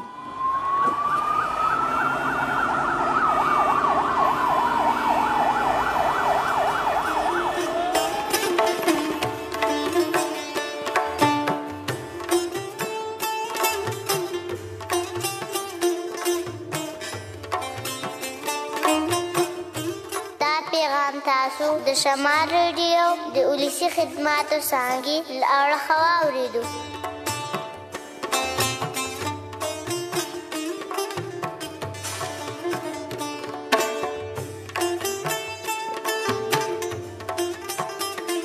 جی ګرانو قدرمنو اوریدونکو دوباره هر کله تاسو ټولو ته او تاسو مونږ ګورئ هم د شمال ریډیو فیسبوک پیج باندې شمال ریډیو باندې چې تاسو مونږ ګورئ هم او څوک مونږ اوري په باجوړ یا باجوړ نه بهر مومن خیبر په کورمه کې په دیر کې پښتونخوا کې پاکستان کې او یا د ویب او د اپلیکیشن د لارې د پاکستان نه هم بهر نو لټون پروګرام تاسو اورئ وحید خان چې تاسو سره دی او تاسو راتللی شي پروګرام کې نن چې زموږ سره لټون پروګرام کې درې میلمانه را سره دي دوه په سټوډیو کې یو د باجوړ اکټینګ ډسټریکټ پبلک پروسیکیوټر یعنی وکیل سرکاري وکیل رحمدل حق صاحب او دویم چې کوم د زموږ سره سینیئر ایډوکیټ نصیر احمد صاحب کوم چې د باجوړ ډسټریکټ بار صدر هم دی او زموږ سره ټلیفون د لارې د پښتنو د سیمې یو ډېر تکړه زنانه پرخان ایډوکیټ چې د نو هم میلمانه ده راځو ټلیفون لیکي طرف ته او ټلیفون په لیکه څوک راځي تاسو به کوشش کوئ چې مختصر الفاظو کې به خپله پوښتنه کوئ نو ګورو چې څوک راځي ټلیفون په لیکه او کوم ځای نه دوی راځي. السلام علیکم جی. وعلیکم سلام جی څنګه ښه یو؟ بالکل خیر دی شکر دی الحمدلله. عمر صادق خبرې کوم سلارزو چرګون. عمر صادق سلارزو جی. او صاحب یو سړی چې د یو سړي سره ظلم او زیاتی کوي که نه نو دا زما خواست میډم صاحب نه او د سرکاري وکیل نه پکار دي سړی د پلار څلور تنه ورونه یې سر او په دې کې داسې شی دی چې لکه زموږ پلار وفات شوی دی او زموږ خپله نوکري وه هغه نوکري رانه واخېستله اتره مې هغه وویل چې پنشن به رسنه مایو کړو پنشن رانه لاړی نه یې راکاوه 200 روپۍ میاشت به یې راکوله هغه ختمه شوه اوس هم ورسره 3 میسه ځمکه ده جرګې والا ته ووایي چې 5 مې ده موږ ویل چې دا صحیح ده 5 مې راکړله په 5 کې رانه بېرته 2 دړۍ پټۍ خزانه ورته وایي هغې یې رانه ورکړله بیا نروبو نور امیر صاحب ورته وایي سر 3 حق یې رانه هغله ورکړو په تاوان کې نیم یې په کوچوړه باندې کوچوړه ورته وایي په هغې ډز وکړو نیم تاوان یې رانه واخېستو سر او اوس دغه نارې وایي کلی مې اوسه نیم دی او نه یې راکوي زورور دی ظلم کوي نو د دې سر څه کول پکار دي او څه دغه یې جرګې مرګې ډېر د دنیا د پرشد نه راون شه د مامون د پورې به په انشاءالله چې هر یو سړی ګویي کوي موږ غریبانان استو وس هم نه کېږي ټیک ده زه تاسو ته مشوره درکوم موضوعیت راسره ډېر روان دی ټیک مهرباني جي مشوره به تاسو درکړي چې اوس څه کول چې دین پکار دي. السلام علیکم جی. السلام علیکم جی. وعلیکم السلام. आवाज ډېر سلو دی. خیری جی څوک خبرې کوي؟ جی سبحان الدین خبرې کوم نیت لري. سبحان الدین نهاک درې دیر نه جی سبحان. مېلمنو ته سلام کوم سر. جی आवाज تیز کو څه پوښتنه کې نو هغه وکړه. جی مېلمنو ته سلام کوم او پوښتنه کوم مېلمنو نه. د आवाज خو تیز که چې وای وري که نه. الو جی صحیح شي. جی جی جی. جی زمونږ زیږی او زمونږ نکاح اخیستی. ستاسو نیکه ځمکه اخیستې او اوس یو سیټ د بر سیټ واله تلله بل سیټ د خوړګیری او په منځ کې لکه زمونږ د کور خواته داسې تقریبا 20 ګز دی نو په هغې باندې دعوه شو ده بل چا پې شپه کړې ده او نو اوس ما وایي چې هغې ته اوس څه کول پکار دي لکه بر سیټ ته لاختین تللی اخو سیټ ته واله ده لکه ټپ چاپېره لکه بند دی او دا منځ زمونږ نکاح اخیستی لکه پلار کې هم نه اخیستی یعنی تقریبا ساعتي اصل کاله پخوانی دی او داسې پخوانی دی که نه نو هغې اوس وایي چې نه دا لږ څه تاسو باندې مونږ نه دی خرڅ کړی دا نور خرڅ شوی دی که نه نو مونږ وایو چې دا بر سیټ هم لښتې دی دې سیټ هم واله ده نو دا په میانځ کې څنګه را 20 ګز ځای پاتې شو ښه نو دغه ځای اوس شړ پروت دی که ستاسو په قبضه کې دی که د هغوی په قبضه کې دا ځګیا اوس زمونږ په قبضه کې خو شړ دی اوس شړ شوی دی ښه زه تاسو ته به مشوره درکړم مونږ کوټه شروع کړه کور هم جوړوو نو په کور کې بیا تقریبا چې مونږ یو بلی هم پرېښې هغه هم پاتې شو ده که نه ټیک شو زه تاسو ته مشوره درکوي ښه جي ټیک شو چې ډېره مهرباني ستاسو هم ماشاءالله ټول د ځمکو خبرې دي. السلام علیکم جی. جی څوک خبرې کوئ کوم ځای نه؟ ګلنور خبرې کوم. ګلنور د کوم ځای نه؟ زه ته وده شئ ستا الو جی الو یا خو وده شو یا پوښتنه وکړه پوښتنه کومه وکړه ها چې وکیلانو 15 میاشتې ځان وکړی و او جج هم ځان وکړی او کیس یو طرفه فیصله وکړي فیصله وشي او بیا هغه های کورټ ته لاړ شي او بیا نه دانې والا مني نه سره بادار سپیدار مني نه سره بل څوک مني نه څوک هغې کولی شي نو دې فیصلې او دې د خوارۍ څه مطلب شو دا خو ډېر زبردسته پوښتنه ده تاسو وکړله ټیک شو تاسو ته مشوره او جواب درکوي دا سرکاري وکیل صاحب ښه ټیک شو چې ډېره مهرباني ګورو یو دوه ملګري نور چې څوک راځي او کوم ځای نه دوی ټلیفون کوي السلام علیکم جی وعلیکم السلام سر رفیق خبرې کوم مامون دکان نه رفیق صاحب مامون کس نه جی جی سر جی زمونږ په CNIC کې ډیټ آف برت 1 جنوري 1995 لیکل شوی دی او د میټرک په سرټیفیکیټ کې 13 فروری 2001 لیکلی دی که نه جی جی هلو جی وایه جی او بله دا ده چې د حفیظ نوم دی زما نو د آی په ای په زد په ځای باندې آی زد چې کوم دی لیکلی شوی یو پکې د سپیلنګ مسله ده یو پکې د ډیټ آف برت مسله ده شپږو کالو لپاره چې کوم عمر دی هغه پکې راځي نو ما یې چې صاحب راته څه مشوره راکړي ټیک شو زه تاسو ته مشوره درکوي ښه جی ډېره مهرباني ما ته د یو خبرې اندازه وشوه چې که یو میاشت مسلسل تاسو راشئ که نه نو د دې خلقو دغه به ختم نشي دومره زیات مسلې شته السلام علیکم جی وعلیکم السلام جی زه بغزنین خبرې کوم د تانیا تاسو آواز تیز کوئ که نه کال دې کټ شو زه بغزنین خبرې کوم د تانیا لږ نور هم تیز کوئ او هم زه بغزنین خبرې کوم د تڼي مامون نه تڼي مامون د بغزنین صاحب تا بس وختي ما کال کټ کړی او د دې سلو آواز له وجې دوباره آواز سلو دی زه یو دوه کوېسچنې کوم اوکې جی زه وایم که نو چې یو سړی غریب وي که نه کمزوری لږ خو د خدای خاطر وکړه د آواز دې تیز کړه که نه کال دې کټ شو ښه چلو ستا د دویم ځل دی او دغه شانې په ملاسته خبرې کوي نو ظالمه یو خو ټلیفون بیزي کوي بیا د ټلیفون میلاو شي نو زمونږ کټ کولو ته زړه نه کېږي پروډیوسر صاحب راته وایي کټ کوه زه بیا هم صبر کوم هغه بیا اشاره کوي وایي کټ کوه زه بیا هم صبر کوم او تاسو آواز د خولې نه راوځي نه السلام علیکم جی السلام علیکم وعلیکم السلام جی خورکۍ دا څوک کوم ځای نه الو زه هم تا ته سلام میډم ته سلام دواړو ته مې سلام ښه جي او تاسو عنایت کلي نه خبرې کوم عنایت کلي نه یوه مسله ده جی وایي ها زما یوه لور ده دغه شانه مې دې ځای کې مې ورکړې ده او دا 15 کاله وشي چې را باندې کېنولې ده بله ښځه ځان له وکړه اوس یې نه پرېږدي او نه کور ته بیا یو زورور دی که نه او نه طلاق ورکوي نه کور ته وځي په مړ یې کېنولې ده وایي چې که مړه شوه ژوندی غواړم که ورکه شوه منګلې غواړم او دغه شانې بس ته ناست دی ها ټیک ده الو جی بس تاسو خبر واورېدی شوه ښه او دغه شانه زور او زیاتۍ راڅه کوي او لاړم حکومت کې مخکې راپورټ مې مو که هغه راپورټ هم زما منظور نه شو نه مې خبره خلاصه شوه غریب یم ټیک شو څه وس مې نه کېږي بچي مې واړه دي او خاوند مې سپین ګیری دی څه وس مې نه کېږي زه تاسو ته د نمبر وایي په هغې به رابطه وکړئ ورسره میلاو شئ ستاسو ټول کار به وشي ښه الله دې وبخښي الله دې تاسو ته هم دغه شانې وس درکړي ګوره د یو ټلیفون په زیره باندې دومره مسلې دي خو دا ټلیفون ډېر دغه وي میډم راځم ستاسو طرف ته چونکې تاسو هم ډېر وخت راکړو ډېر زیاته مننه کوو ستاسو خو لږ یو د دې ابۍ خبرې تاسو واورېدې دلته چونکې تاسو په خپله زنانه یې تاسو ته احساس کېږي چې څومره غټه مسله ده سړو ته دومره زیات احساس خو چې دوی نه کېږي ځکه چې هغه څوک ورسره ظلم کوي هغه هم یو سړی دی نو څه مشوره دې ابۍ ته تاسو ورکوئ ځکه چې هغه وایي چې زه خو تللی ما د خپل وس مطابق ما اپیل کړی دی زه چې د نو تللی ما رپورټ مې کړی دی خو څه کاروایي پرې نه ده شوې ځکه چې هغه سړی وایي چې زورور دی اچھا څومره چې زه په سوال پوه شوم د دې سوال اولنۍ حصه وه چې زما په لور یې بله ښځه کړې ده وایي چې بله ښځه یې کړې ده 15 نه پرېږدي او نه یې ساتي دغه خبره وایي چې که ورکه شوه تاسو به پیدا کوئ که مړه شوه تاسو به ژوندی کوئ راله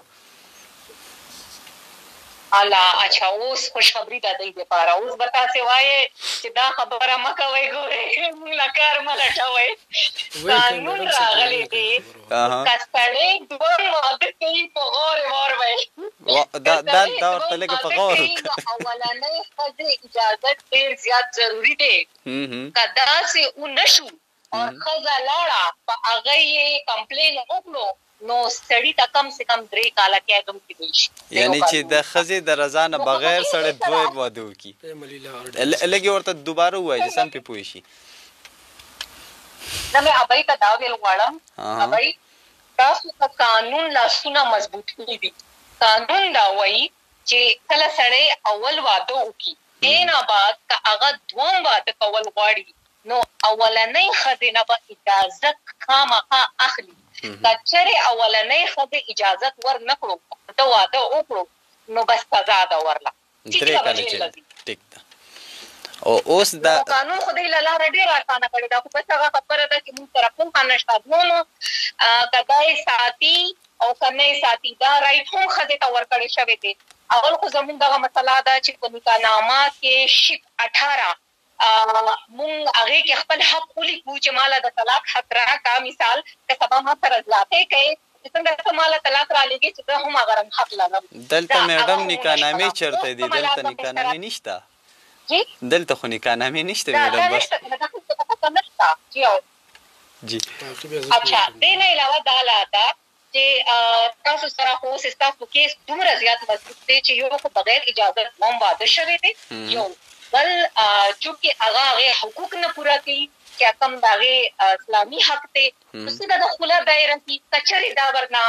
جدا کېدل غواړي اول خو د کوشش وکړي چې که بچي وي هغه هر څه وي نو بس انسان دی که نه موږ همیشه دا کوشش کوو چې کور جوړ شي نه ورانېږي زموږ اول کوشش اول د کوشش وکړي یو نیمه جرګه د وربوزي یا د خبره ورسره وکړي که تاسو واقعي زموږ د لور نه ساتئ نو بیا ژوند ورله مه خرابوئ که تاسو دا نه پرېږدئ نو موږ سره قانوني نشته چې موږ خلا وکړو او سزا هم ورکړي چې دوهم واده دې کړی دی او جیل سزا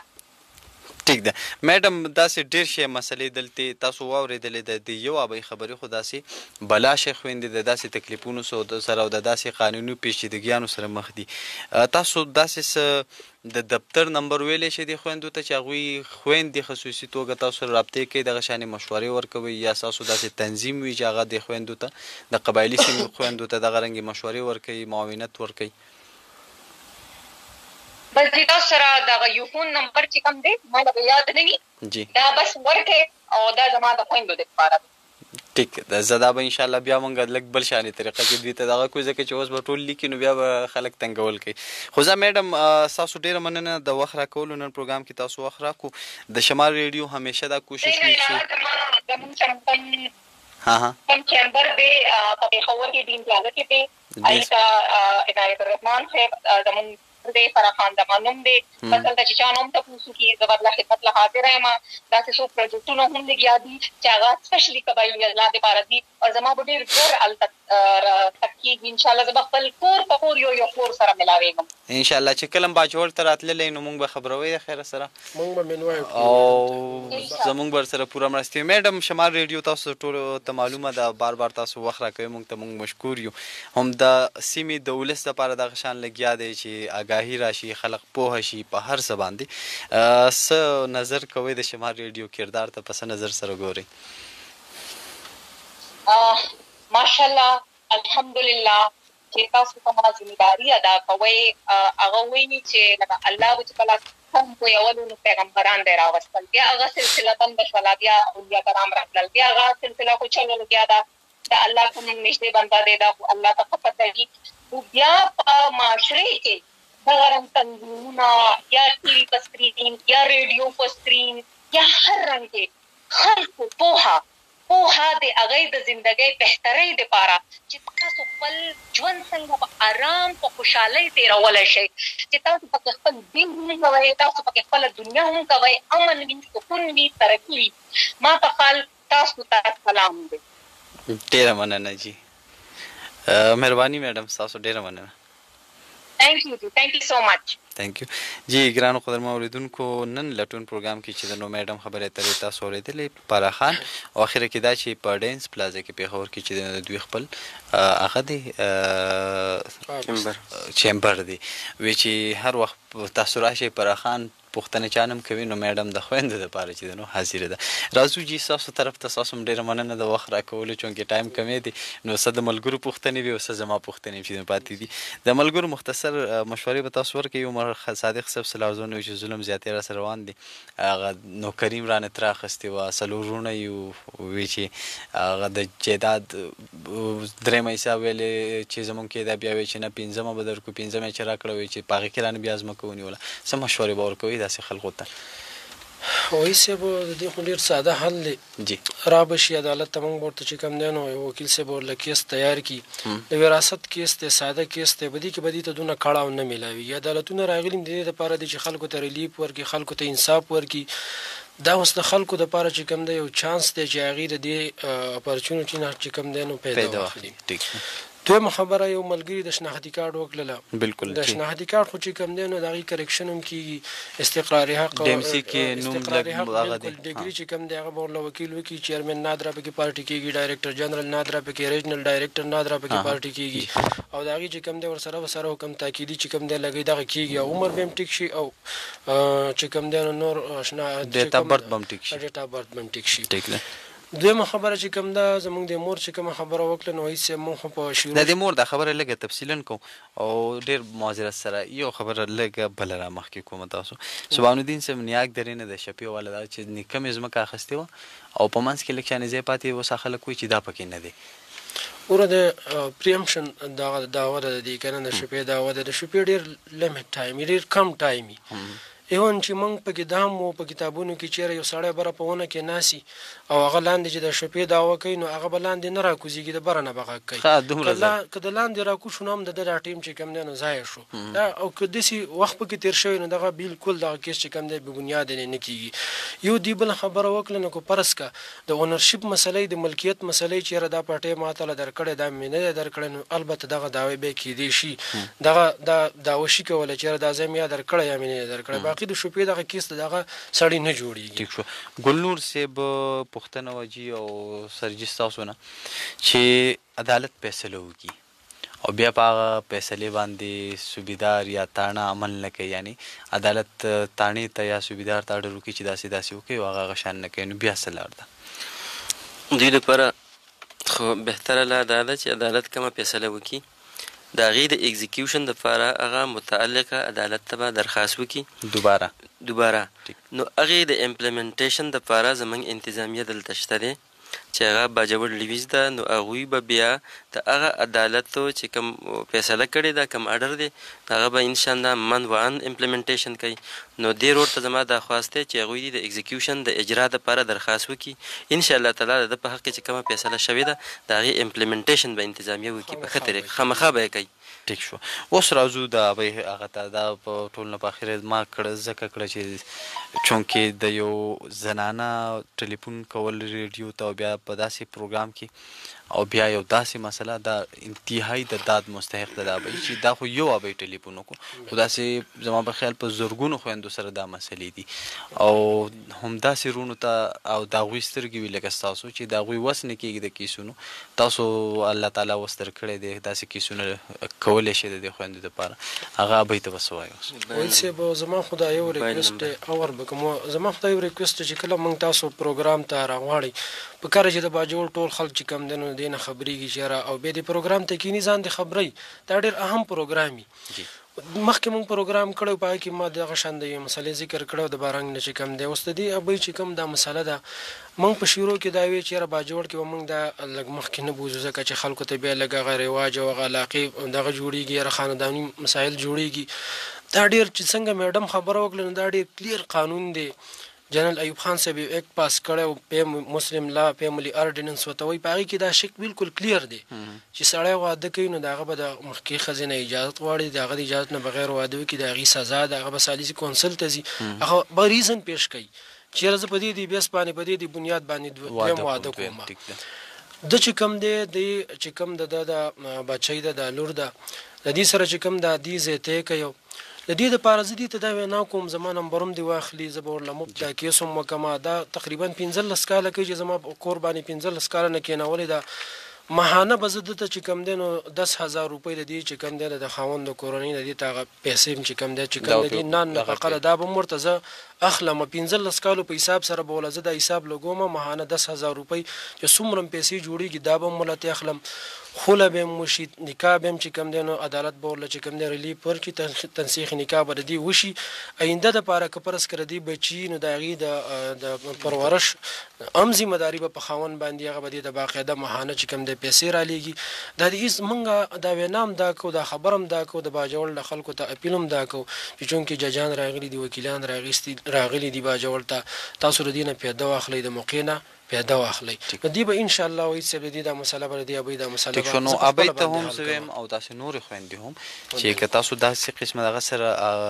مطلب مخې مشورې غواړي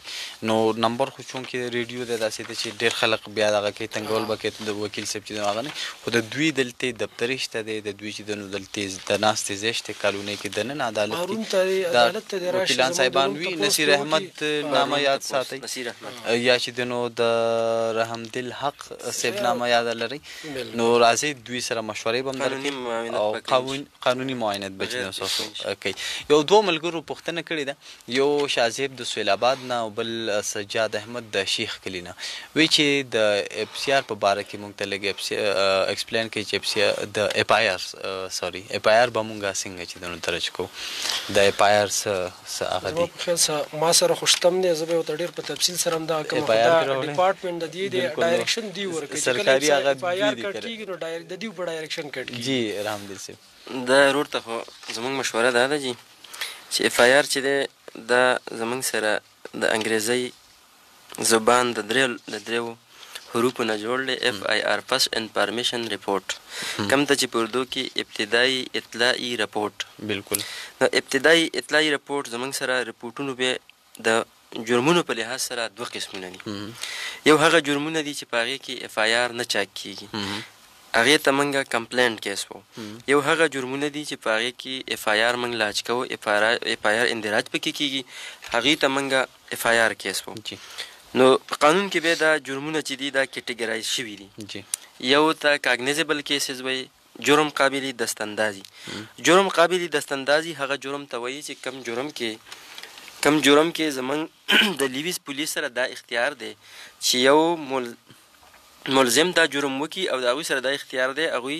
بغیر د عدالت د ورنټ نه گرفتار کولی شي نیولی شي دې ته جرم قابل دستاندازي اف آی آر کیس نو که داسې یو کیس چې په هغې کې اف آی آر لاج کېږي نو په هغې کې به پولیس دا باونډ دي پولیسو د قانون مطابق هغوی دا فرض ده چې هغوی هغه سړي لا چې کوم رپورټ دی هغه به شکل اف آی آر اندراج کوي او په هغې کې د هغه پولیسو او د لیویز دا اختیار دی چې هغه ملزم چې دی هغه به ګرفتاری او د 24 غنټو ټایم دپاره هغوی د ځان سره د 24 غنټو پورې شي ساتلی په حراست کې او د 24 غنټو کې به دننه بیا د هغې نه سیوا نشي ساتلی بیا به متعلقه چې کوم زموږ مجسټریټ صاحب دی هغوی ته به پیش کوي نو بیا به وله یا کسټډي را دي یا ریمانډ باندې به واپس کیږي تانې ته که چېرته انویسټیګیشن نور پکاري او یا به جیل ته ځي نو اف آی آر چې دی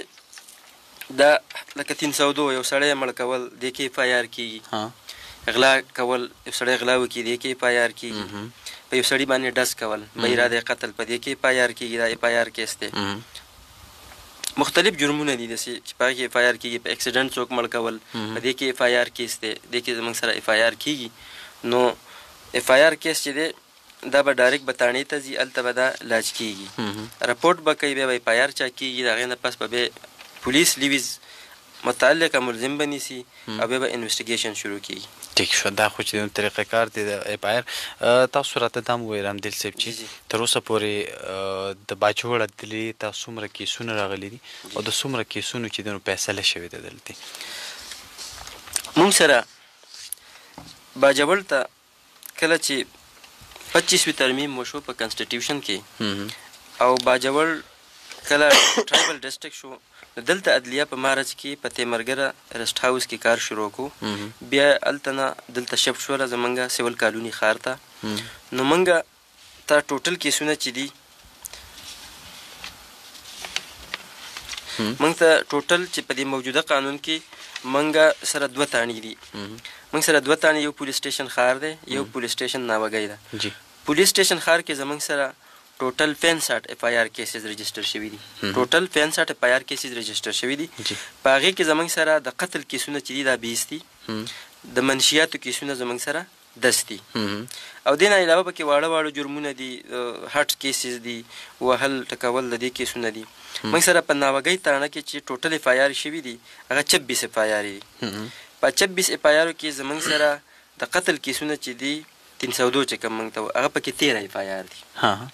او یعنې په ناوګۍ کې په دې دوران کې 14 مړي شوي دي. 14 مړي شوي دي، او په ښار کې 20 شوي دي.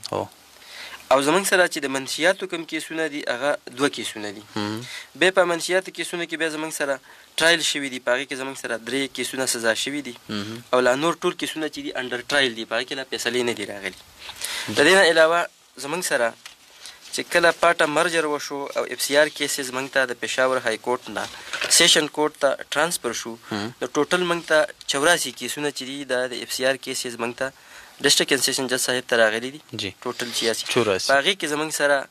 د اوسه پورې 9 کیسونه داسې دي چې په هغې کې کمپرومایز شوی دی، راجینامه پکې شوې ده، او نور کیسونه چې دي انډر ټرایل دي، لا فیصله شوي نه دي. انشاءالله تعالی باجوړ ډسټرکټ کې دلته ماډل کورټ سم سپریم کورټ دغه کړی دی، ډیکلیئر کړی دی، قاضي صاحب عدالت دی، ایډیشنل سیشن جج 2 عدالت چې دی هغه سیول ماډل کورټ دی. زموږ سره مجسټریټ عدالت چې دی، جوډیشل مجسټریټ پسټ چې کوم عدالت دی هغه ماډل کریمینل مجسټریټ کورټ ډیکلیئر شوی دی. نو موجوده چې کوم جوډیشری ده د ډسټرکټ باجوړ هغوی ډېر په ښه انداز سره، ډېر په سپیډي دغه سره رفتار سره هغه کوم کیسونه چې دي د هغې انسټیټیوشن هم کېږي، د هغې فیصلې هم کېږي، او خلکو ته ریلیف هم میلاویږي، او امید لرو چې خلک به په دې سیسټم باندې اوس پوره دغه ټرسټ کوي، او دا یو ښه سیسټم دی، یو قانون رالی، یو دغه رالی، لار راله، نو د خلکو ته به انشاءالله ریلیف میلاویږي. او دلته چې زموږ کم انتظامیه ده نو هغوی هم ښه پوره کوآپریشن کوي زموږ د جوډیسري سره. دلته اوس د ججانو صاحب د کورونو مسلې دي هغه هم حل شوی، کورونه وله ډي سي صاحب ورکړو. باقي دلته چې په قانونۍ کې کوم ایلیګل خلک ناست دی، ایلیګل اکوپینټ د هغو خلاف هم یو ګرین اپریشن انتظامي شروع کړی دی. چې کوم ایلیګل خلک دی چې دلته ډیوټۍ نه نشته دی، د بل ځي دي، پرایویټ خلک دی، پرسنل کورونه یې شته او دلته ایلیګل اوسېږي، د هغوی خلاف د هغه د دې دپاره چې جوډیشري کم خلک راغلی دی، پولیس پراسیکیوشن کم خلک راغلی چې هغوی ته الاټمنټ وشي. انشاءالله تعالی باجوړ ایجنسۍ کې انتظامیه به هم پوره کوآپریشن کوي، عدلیه به هم دغه کوي کوآپریشن کوي، او عوام به هم دغه کوي. وکیلان صاحبانو پکې اهم کردار دی. زمونږ باجوړ بار هم جوړ شوی دی، او بار چې باجوړ جوړ شوی دی نو هغوی هم اوس د عدلیې سره، پراسیکیوشن سره، د لیوي سره، د هغوی هم ډېر ښکلی کردار دی، او هغوی به هم په دې معاشره کې اویرنس خورئ. وکیلان صاحبان او د پیس خبره عام طور هر یو ملګري وکړله، نو زه دا دغه کوم چې یاره ډاکټر پیس اخلي، یو مزدور چې دیړي وکړي هغه پیس اخلي، د هر سړي یو پروفیشن دی که نه. نو وکیل کو داسې مناسب پیس واخیستو، د هغه دا رزق دی، دا کاروبار دی، دا دې له ټایم ورکوي. نو وکیل صاحب ته چې پیس میلاو شو د یو دغه دپاره کیس دپاره، په دې کې داسې حرج څه نشته دی، څه دغه نشته دی. بله دا تاسو نه لږ مونږ اکثر اخبارونو کې ګورو چې هغه سوموټو اکشن واخیستی شو. دا آیا سیشن جج صاحب چې کوم د ضلع هغه وي هغه سوموټو اخیستی شي، داسې چې کوم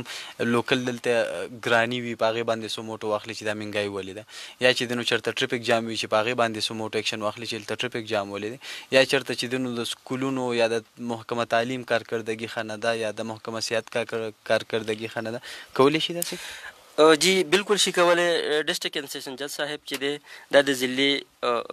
قاضي دی، اعلی قاضي دی، سربراہ دی، نو هغه په هیومینیټیرین بیسس باندې کنسټیټیوشنلی او قانوني طور په ډېرو خبرو کې چې کوم زمونږ د هغې سره انساني حقوق متاثره کي اکشن شي اخیستلی، هغه باقاعده هسپتال ته هم ویزټ شي کولی، هغوی چې دی روډ ته هم شي تللی،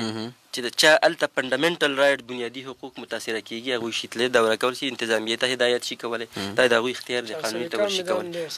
او وسیع اختیارات دي CRPC د لاندې 400 کال مې دا پاچه ده. یو بله پوښتنه او بیا د نصیر احمد صاحب طرف ته راځم، چونکې موږ سره ټایم انتهایي داسې دی چې سر ته رسېدلی، خو زما پوښتنې پاتې دي ډېرې اهمې دي. مختلفو محکمې دلته تقریبا چې د 19 محکمې کار کوي، هغه اوورال ټولې محکمې خو چې د نشته دي. د محکمو باندې یعنی د محکمه تعلیم استاد ذمہ داري دی چې هغه په سکولونو کې د ټیچرانو حاضري یقیني کړي دا وکړي که نه. دغه رنګ د محکمه صحت، دغه رنګ د نور محکمو. آیا په محکمه باندې څوک کیس کولی شي چې یاره زمونږ په کلي کې سکول دی او دې ته د 10 ټیچرانو ضرورت دی، محکمه تعلیم ته موږ درخواست ورکړی دی او ټیچران نه راکوي، داسې څه کیس کیدی شي؟ یا زمونږ په کلي کې هسپتال دی او موږ ته ډاکټر ضرورت دی، محکمه صحت موږ ته ډاکټر نه راکوي، کولی شي کیس؟ بالکل جی شي کولی. منګه چې د محکمو خلاف کیس کوو نو ودن لا به کوو، قانون په دایره کې به دننه کوو. که زمونږ د قانون په دایره کې د یو محکمې کومه ذمہ داري ده او هغه ذمہ داري فلفل کوي نه، هغه ذمہ داري سرته نه رسوي، د باقاعده پاکستان آئین موږ ته د حقوق راکوي، سټیزن ته، پاکستاني سټیزن ته آئین موږ ته حقوق راکوي، قانون موږ ته حقوق راکوي چې د هغوی خلاف باقاعده موږ دعوه شو راوړی په سیول کورټس کې، او د عدالت ته موږ ریلیف هم دغه شو کولی چې موږ ته ریلیف میلاو نو شي کولی، د ایجوکیشن خلاف هم شي کولی، د هیلث ډپارټمنټ، د صفایي والا، د مختلف چې څونه محکمې دي دغه خلاف کیس شي راوړلی. ټیک شو. نصیري صاحب ستاسو یو 2 پوښتنې دي بس بیا د پروګرام چې د نوایند به جوړو. یو دا چې دلته تاسو خو تقریبا 2 میاشتې چلو، د هغې نه مخکې یو میاشت په تیمرګره کې هم وي، کوم کیسونه ډېر زیات دي دلته؟ د جنګ جګړو کیسونه ډېر دي، د ځمکو ډېر دي، د وراثت ډېر دي، کوم قسمه کیسونه نوعیت؟ وایي صاحب زیات کیسونه چې کوم دي نو دا په باجوړ کې دا د ځمکو ډېر سیوا کیسونه دي. باجوړ کې څومره مخکې نه چې کوم دی نو تنازعات روان وو، څومره هم چې لانجې روانې وي د بسیار د وخت نه، نو دا ټول د ځمکې کیسونه. اوس چې کوم پی پی صاحب خبره وکړله په تفصیل سره، خو باجوړ ته چې کوم د ابسیار نه چې کوم د پولیټیکل انتظامیې نه کوم کیسونه دي خواشب شوي راغلي دي، 1266 کیسونه چې کوم دی نو دا صرف د ځمکو چې کوم دی نو په دې کې د سیشن جج صاحب ته راغلي دي. 1266 ډېر زیات کیسونه دا د ځمکو دي په باجوړ کې. ټیک شو. او بله یو دا پوښتنه تاسو نه چې د عوامي آګاهۍ دپاره لکه څرنګه چې د ډاکټرانو یو خپل هغه وي، او ځکه نو یم څومره چې مونږ ویلي دي کتابونو کې، د میډیا کتابونو کې، نو هغه دا چې د هر سړي چې کوم سره پوهه ده د هغه دا ذمه داري وي چې هغه د پبلک اویرنس دپاره چې د نو هغه پوهه په کار راولي. یعنی ډاکټر سره دا پوهه ده، د بیماریانو حوالې سره د هغه ذمه داري دا ده چې عوام پوهه کړي چې یاره د دې څیزونو نه ځان ساتئ، ګنې بیمارېږئ به. دغه رنګې وکیلان تاسو هم ډګریانې کړي دي، سبق مو ویلی دی، پوره سختې مو تېرې کړي دي، پوره پوهه در سره ده. تاسو وایئ چې دا پوهه اوس ذمه داري ستاسو جوړېږي چې عوام پوهه کوي په دې باندې چې دا جرم که کوئ نو د دې د پو د لاندې دا سزا ده، که دا جرم کوئ د دې د پو د لاندې. زموږ خو تاسو ته پته ده څوک نه پوهېږي په دې څیزونو باندې. وایي صاحب زه خو په خیال سره ټول نه غټ پوهرم چې کوم دی نو دا به شمال باجوړي د دې دپاره چې دې نه چې کوم دی نو غونډ باجوړ به یک وخت باندې چې کوم دی نو دا خبرېږي. خو بهرحال زموږ خو دا چې کوم دی نو کوشش دی چې موږ په باجوړ په دې خلکو کې شعور پیدا کړو، د خلکو ته چې کوم دی نو هغه خبره ورسوو چې یاره ستاسو دا چې کوم دی نو لیګل فانډامنټل رایټس دي، آئین قانون د پاکستان آئین تاسو ته چې کوم دی نو حقوق درکړي دي. تاسو اوس هغه اف سی آر چې کوم دی هغه سیسټم نو مخکې کانسټیټیوشن چې کوم دی نو دلته چې کوم دی ایکسټن وونه پاټ آتا، اوس هغه سیسټم ختم شو، اوس خو آئین رالی په آئین کې چې کوم دی نو د آرټیکل 39 پورې چې کوم دی نو دا فانډامنټل رایټ د بنیادي حقوق دي. دغه شان چې کوم دی نو تاسو مخکې خبره وکړه د پی پی صاحب نه کوېسچن وکړو، سیشن جج صاحب ته چې کوم دی نو د سیکشن 451 سی آر پی سی د لاندې ډېر زیات وسیع اختیارات چې کوم دی نو هغه تحصیل دي. دغه شان د محکمو خلاف چې کوم دی یو سړی چې کوم دی که څومره محکمې دي د هغې خلاف یا کار صحیح نه کوي یا کار غلط کوي یا د خپل دغه نه چې کوم دی نو اختیار نه تجاوز کوي، نو هغه چې کوم دی نو سینیر سیول جج صاحب ته چې کوم دی یو سړی حکم تاکیدي دعوه شي راوړلی او په حکم تاکیدي دعوه کې هغه کې باقاعده چې کوم دی هغه ته اډر کوي چې دا کار مه کوه او دا کار وکوه. دوه قسم اډر ورته کوي چې دا کار وکړه دا مه کوه. سیشن جج صاحب ته چې کوم دی یو سړی چې کوم دی ایلیګل چې کوم دی نو هغه اریسټ شو، نو هغه هراسمنټ کیس چې کوم دی نو شي راوړلی. دغه شان نور چې کوم دی نو قانون وایلیشن کېږي نو هغه ډایرکټ چې کوم دی سیشن جج په هغې باندې اکشن شي اخیستی. په 491 کې چې کوم دی نو په ډسټرکټ کې د سیشن جج صاحب سره زه به وایم چې لامحدود اختیارات ورته چې کوم دی نو حاصل دي. نو خلکو له هم پکار دي چې هغې هم لږ د قانون سره ځان عادت کړي، راوځي، هغه زوړ سیسټم پرېږدي، هغه زړې چې کوم دی کومې قیسې روانې وي نو هغه پرېږدي، دغه ملکیزم هغه سیسټم نه راوځي، د خانیزم دغه سیسټم نه راوځي راوځي د IPCR دغه سیستم نه راوځي او ریګولر لا سره چې کوم دی نو ځان اشنا کړي. اکثر خلکو یې زه نه یم خبر، نو په کار د خلکو ته موږ به ورته ځو علاقو کې. زموږ خو دا غټه بدقسمتي ده وحید صاحب، ټایم هم شارټ دی، خو بهرحال زموږ باجوړ چې کله دا چې کوم کورس راله عدالتونه راله سیشن جج صاحب ته زموږ چې کوم دی نو هغه داسې و چې هغه ډېر وخت چې کوم دی کورس ته ورنکړه، ګنې موږ ورسره په ډېر وخت کې چې کوم دی نو میټینګونه هم کړي وي. بیا چې کوم دی نو هغه به چوټۍ شو، بل به موږ بل سیشن جج صاحب به موږ باجوړ ته بر راشي. خو بهرحال چې کوم دی چې کله سیشن جج صاحب موږ بل سیشن جج صاحب باجوړ ته راشي، موږ ورسره په دې خبرو باندې ټولو باندې میټینګ کوو. او زما دا خپل چې کوم دی نو دا زما خپل هم دا دغه دی چې یاره زه به انشاءالله یو غټ کنونشن به م د ډسټرکټ بار باجوړ د طرف نه منعقد کوم. ټول باجوړ ټول مشرانو ته ډېرو خلکو ته به چې کوم دی نو په هغې کې ډېر په دې 2 ورځو کې به چې کوم دی نو دا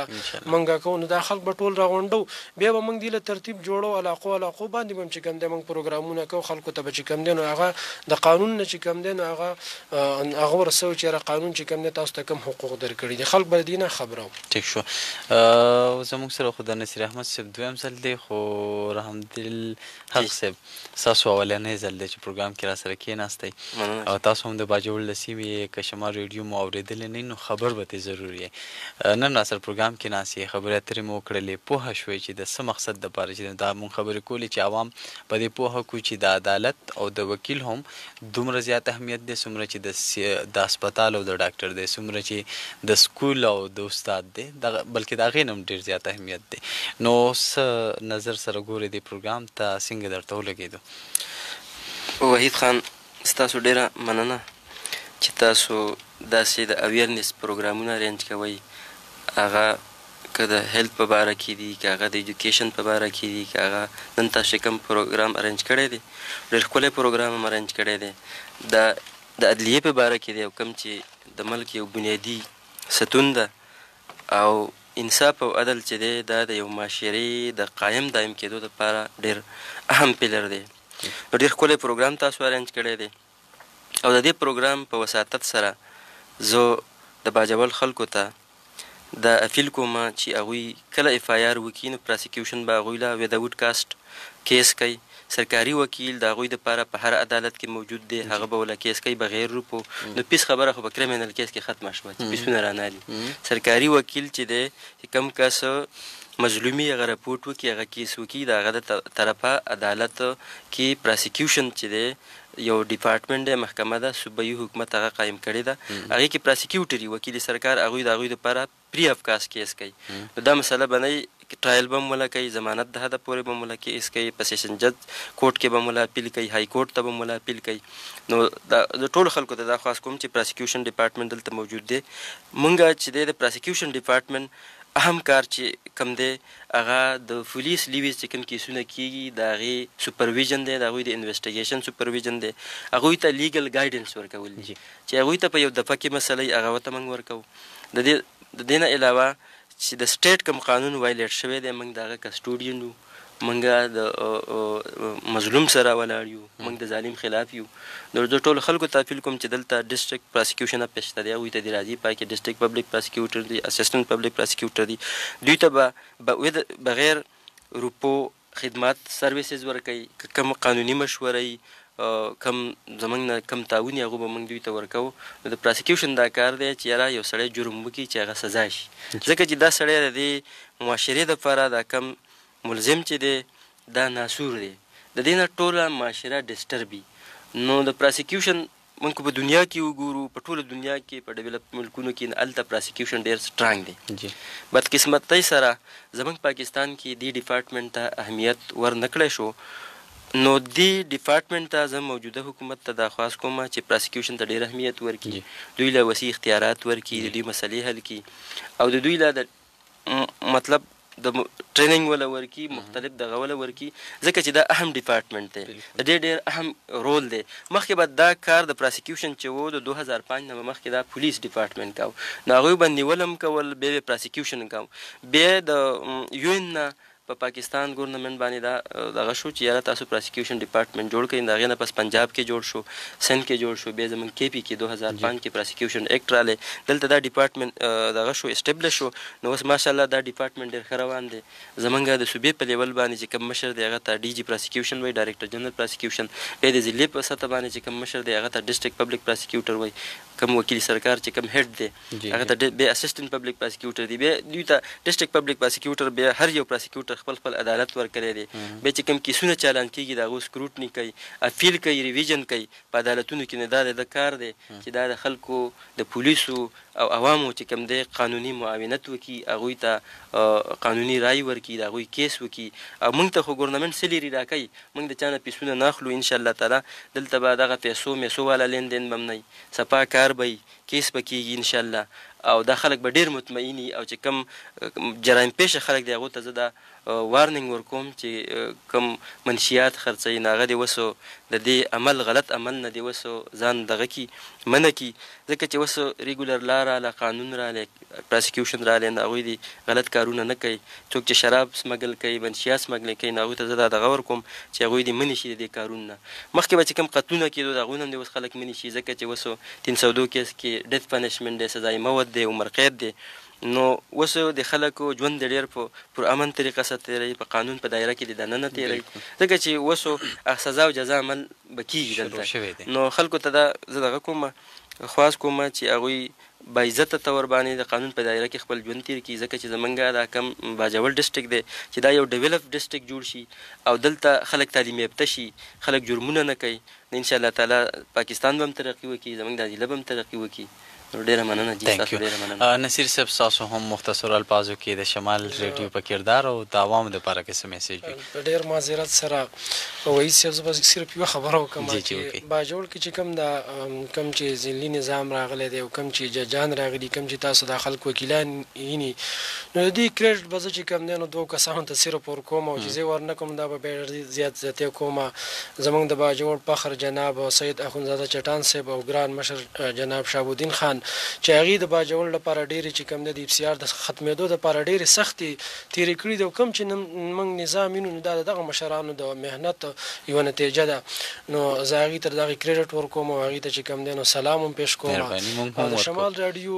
ډېر زیات شکریا ادا کوم چې تاسو د باجوړ خلکو د خپل پروګرام په ذریعه باندې چې کوم دی نو هغې ته اګاهي ورکوئ، هغې خبروئ، هغې چې کوم دی نو قانون په لاره باندې راولئ. او دغه شان چې کوم دی نو خلک د خپلو حقوقو نه خبروئ. نو زه ستاسو ډېره زیاته شکریا ده. جی مننه، شکریا ستاسو هم. ګرانو قدرمنو اورېدونکو او کتونکو، پروګرام ټایم چې د نو سرته رسېدلی دی، 100 منټونه موږ زیات واخیستل هم په دغه غرض باندې چې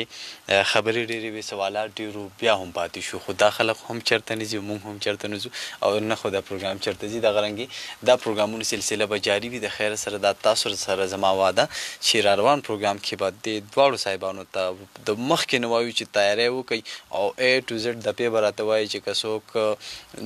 نشاور څیزونه خرڅوي نو کم جرم دی، کمه سزا ده. که څوک چاته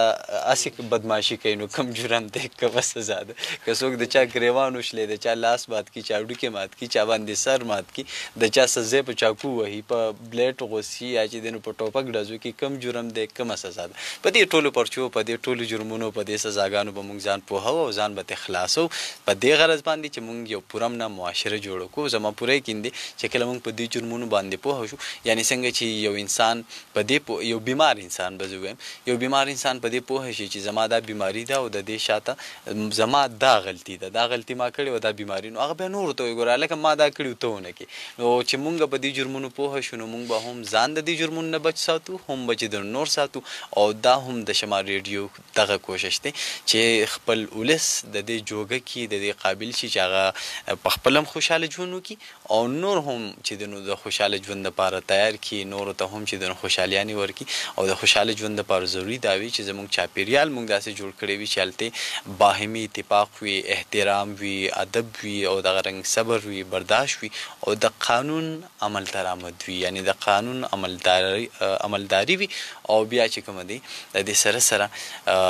د ملک د مفادو یا د ملک د خیر ښېګړې، د عوامو د خیر ښېګړې چې د نو سوچ وي. هم په دغه غرض باندې شمال ریډیو لټون پروګرام هم چې د شروع شروع کړی دی چې په دې کې دغه شانې ډېر شي خبرو هغه حل چې د نو مونږ لټو چې څنګه مونږ کولی شو چې دا قسمه خبرې اترې دا قسمه مسلې مونږ د خپلې سیمې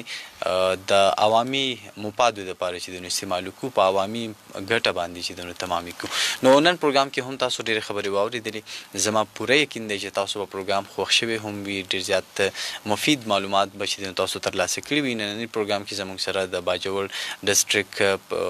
اکټینګ ډسټرک پراسیکیوټر صاحب رحمدل حق صاحب چې دنو موجود دغه رنګ ډېر سینیر وکیل نصیر احمد صاحب موجود د ټلیفون د لارې را سره پرخان میډم ملګرتیا کوله، لطیف لالا هم چې دنو انوایټو خو په عین موقع باندې هغوی ته ایمرجنسي راغله نو موږ ویزه خیر دی دعاګانې به کوو د هغوی دپاره هم او دا پروګرامونو سلسله به چې دنو روانې وي. نن پروګرام چې کوم دی هغه ټایم سرته رسېدلی دی. تاسو دپاره دعا ګویو د ښه ژوند دپاره د ښو وختونو دپاره او د روښانه سباوون دپاره. مونږ خپلې دعاګانو کې چې دنو یاد ساتئ د الله په امان.